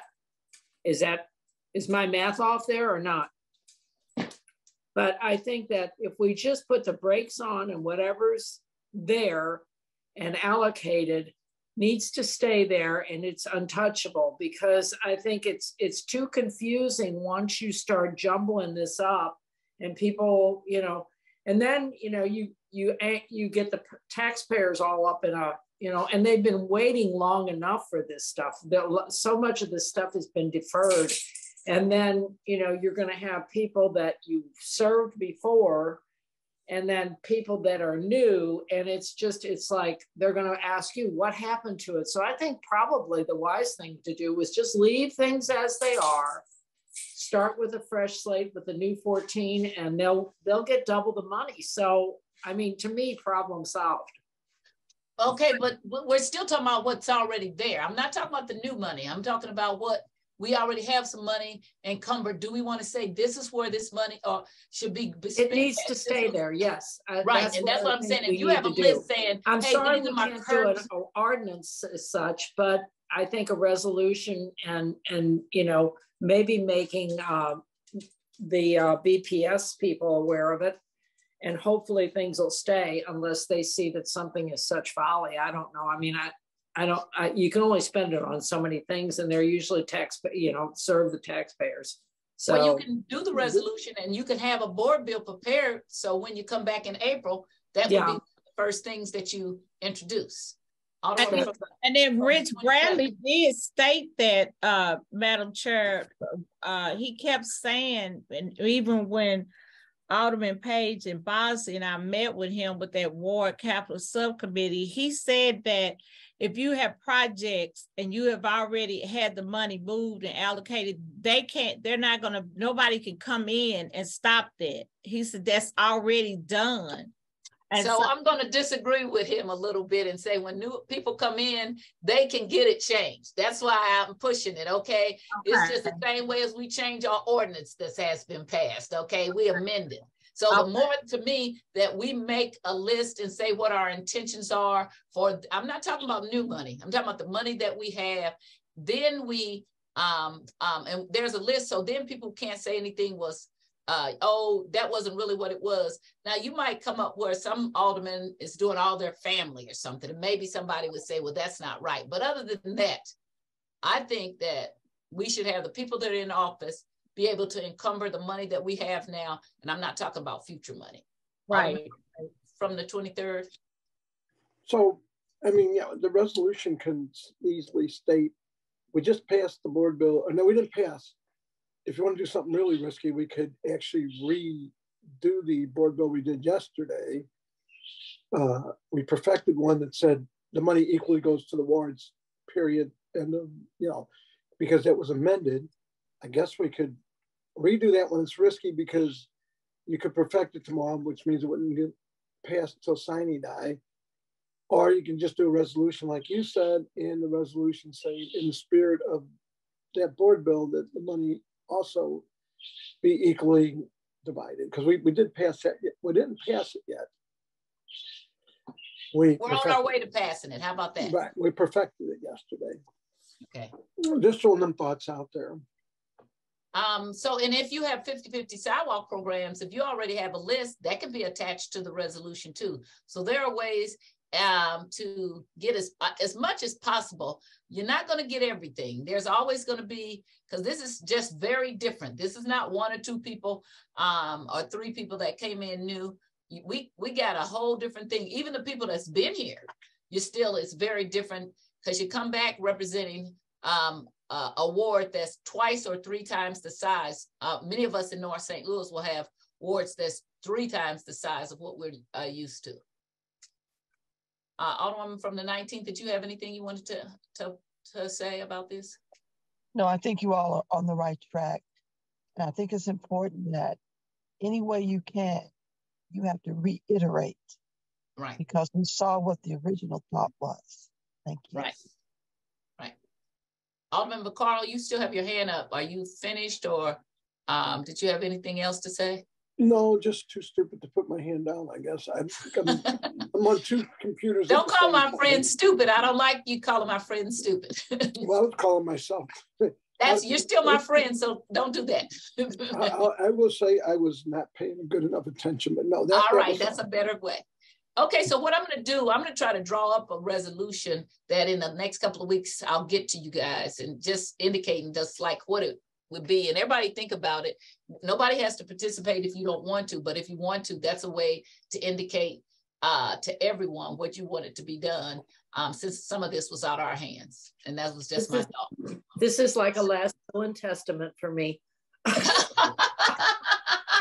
But no, I do want to say I appreciate that. And I think that it needs to be done, because it is going to be really different. And even if you have part of your ward and part of other people's wards, you're going to come in and there's going to be things that people are expecting to be done. And if they don't get done, it's not going to be pretty for that person.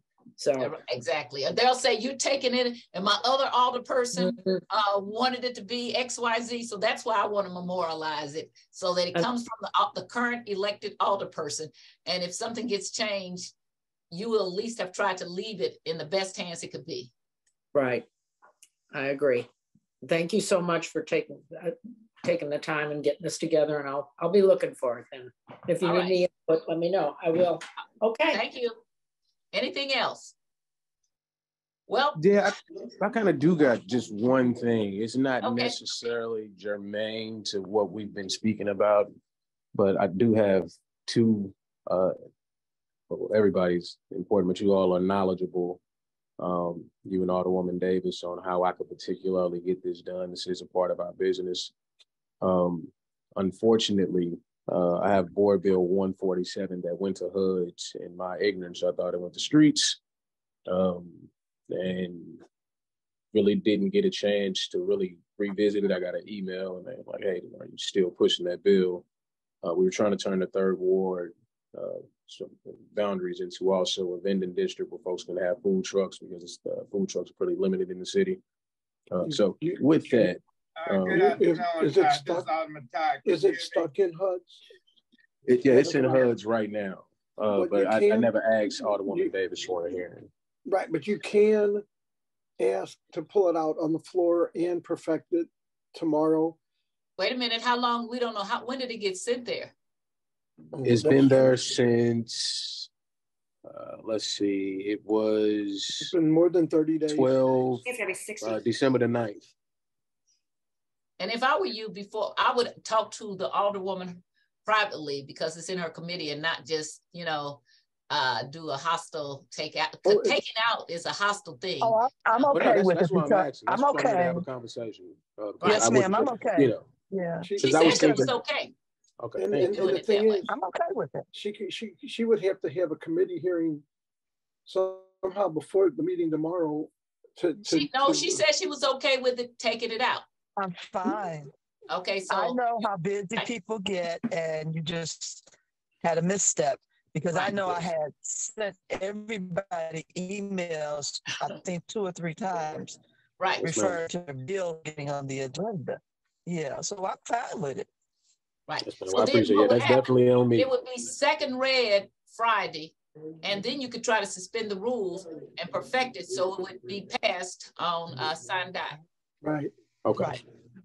You'd have to do 2, pull it out of committee, second read, perfect all tomorrow. Okay. Which is all within our rules. Yeah. Yeah. That's why I asked you all. I appreciate you 3. You definitely are a wealth of information. Thank you all. Okay. Anything else? I really want to thank you. I think that the street committee is a fabulous committee. I appreciate the hard work. You guys show up, you come to things. I'm fortunate to have been the chair of the committee. I hope and expect to come back here, but if I don't, I want to thank each of you all for the commitment you show to being on the Board of Aldermen and to the attention to detail and questions on the street committee. And I'm very fortunate to represent the best committee. Don't listen to this Alderwoman from the 19th. I am the chair of the best. And you too, Alderwoman from the 27th and Alderwoman from the 14th and Alderman from the 3rd and Alderman from the 23rd. All you chairs, I'm sorry that the street committee is the best of everything, but I appreciate it. I don't, should we take a vote on this? No. Wait a minute. I'm the queen, okay? And this is the best committee. Look at all these chairs I got on my committee, okay? I know. So I just really do appreciate it. Thank you so much. And thank you for the lessons we learned. Thank you. Okay. Yeah, we definitely appreciate it. Appreciate the experience with all of you all. Yeah. Thank you. Right. Okay, so I didn't entertain a motion to adjourn. So moved. Second. Recess. All in favor? All in favor? Aye. Any opposed? All right. See you guys Friday. Oh, I'll be at public safety in a few minutes. Okay. Yes, we will. 10 minutes.